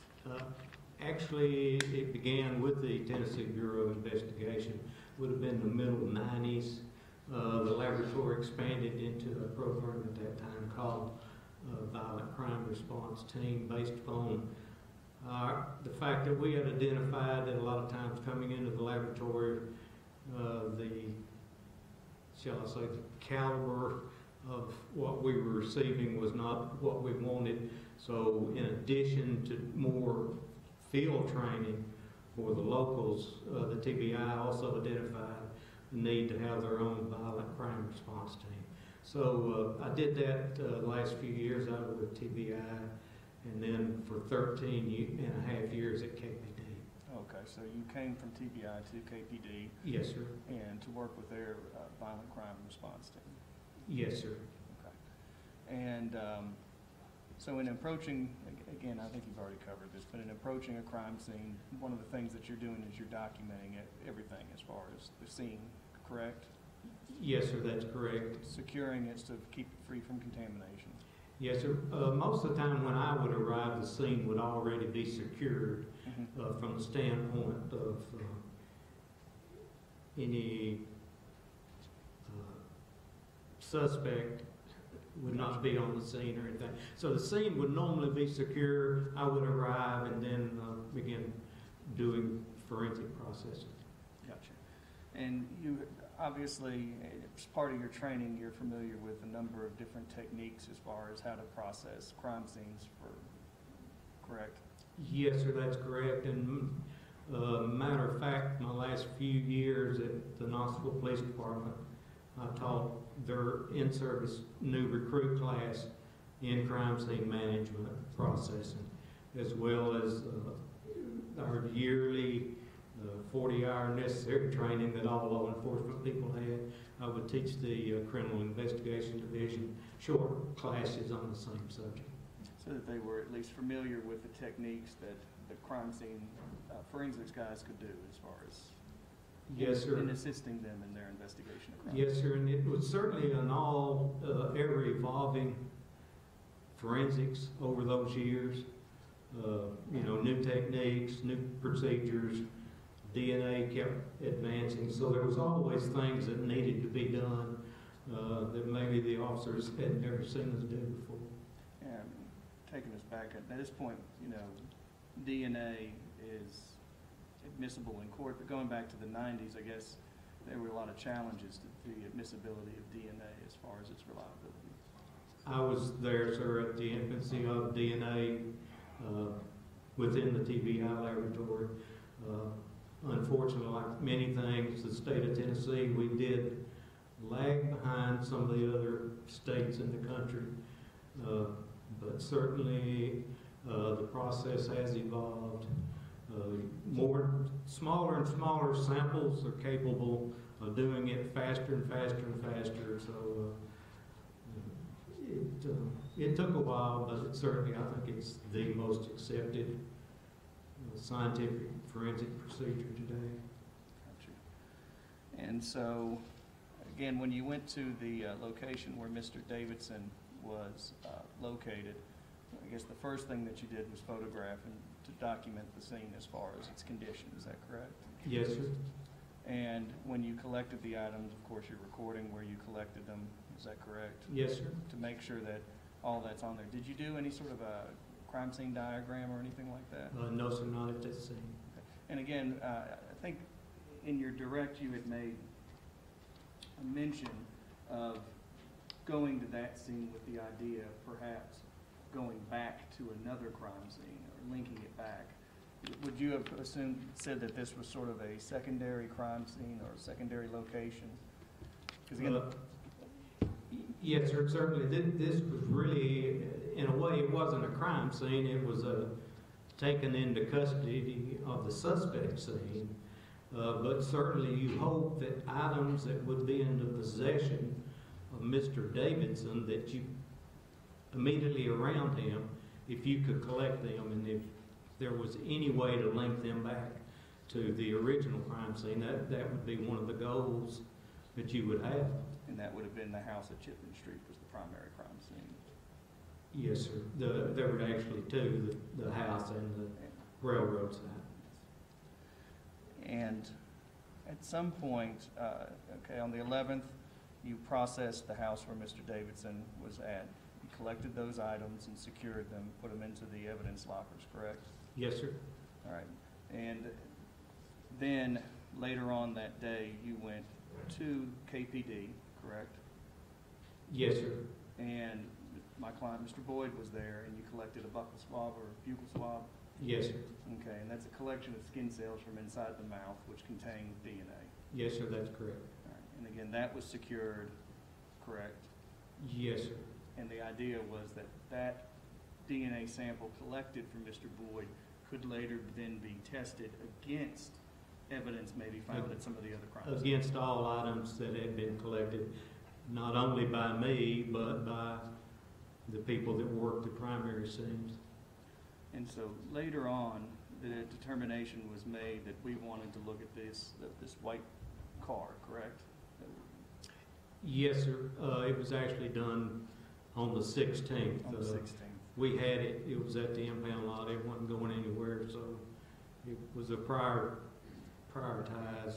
when we got to it. And I know that you said that you wanted to go and look at the car in the dark. Could you elaborate a little bit about why you wanted to go there and look at the car? Yes, sir. I did some processing that the state did not introduce, or we did not cover. I actually collected swabs from the passenger side door handle. I did some tape lifts off the floor on the passenger side, the seat on the passenger side. But most specifically, what you're probably asking for is I used a chemical spray on the inside of the car And for the determination of possible blood. Okay, so you used a chemical spray to see if you could find the location of blood. Yes, sir. And why would you do that kind of processing in the dark? Because it illuminesces. And if you're in daylight, you don't see the luminescent response to the chemical. So you need total darkness, or best you can. That's part of the process. So that car was processed with the idea that there may be blood or other biologicals located in that? It was processed just under normal procedures that I use. It was something that I felt like needed to be done based upon the history of the crimes. Based on the information that The information that I had been provided from the about the detective? crimes, yes, sir. Okay, so at least there was a thought that there may be some biological evidence that could be found in the car. I think it was more of just to make sure. Okay, so was it also processed looking for any sort of prints or anything like that as well? The car? Yes, sir. I processed it for fingerprint. And I think that's when you referenced doing some lifts. Is that what you were talking about? Yes, sir. I did this actually using a powder. I processed that car passenger side area with a powder, fingerprint powder. What type of powder did you use? I use a magnetic powder, black, with a magnetic wand. Did you lift some prints? Yes, sir. I Some did. latents? And were those secured? Yes, sir, they were. Do you know whether they were later sent off for testing? We would have done that in-house. Okay, so it was done in-house? Technician Shade and Dan Crenshaw in our fingerprint unit were international certified late fingerprint examiners, and they would have looked at those. There were no matches made from the lifts I made. Okay. So there were no matches for either Channon or Christensen? No matches, period. Thank you. Did you discover any evidence of blood or anything in that car? No, sir. Everything that I did, and I saw no observations of any fluorescent activity that would indicate that to me. You can sit down. Thank you, sir. Thank you, John.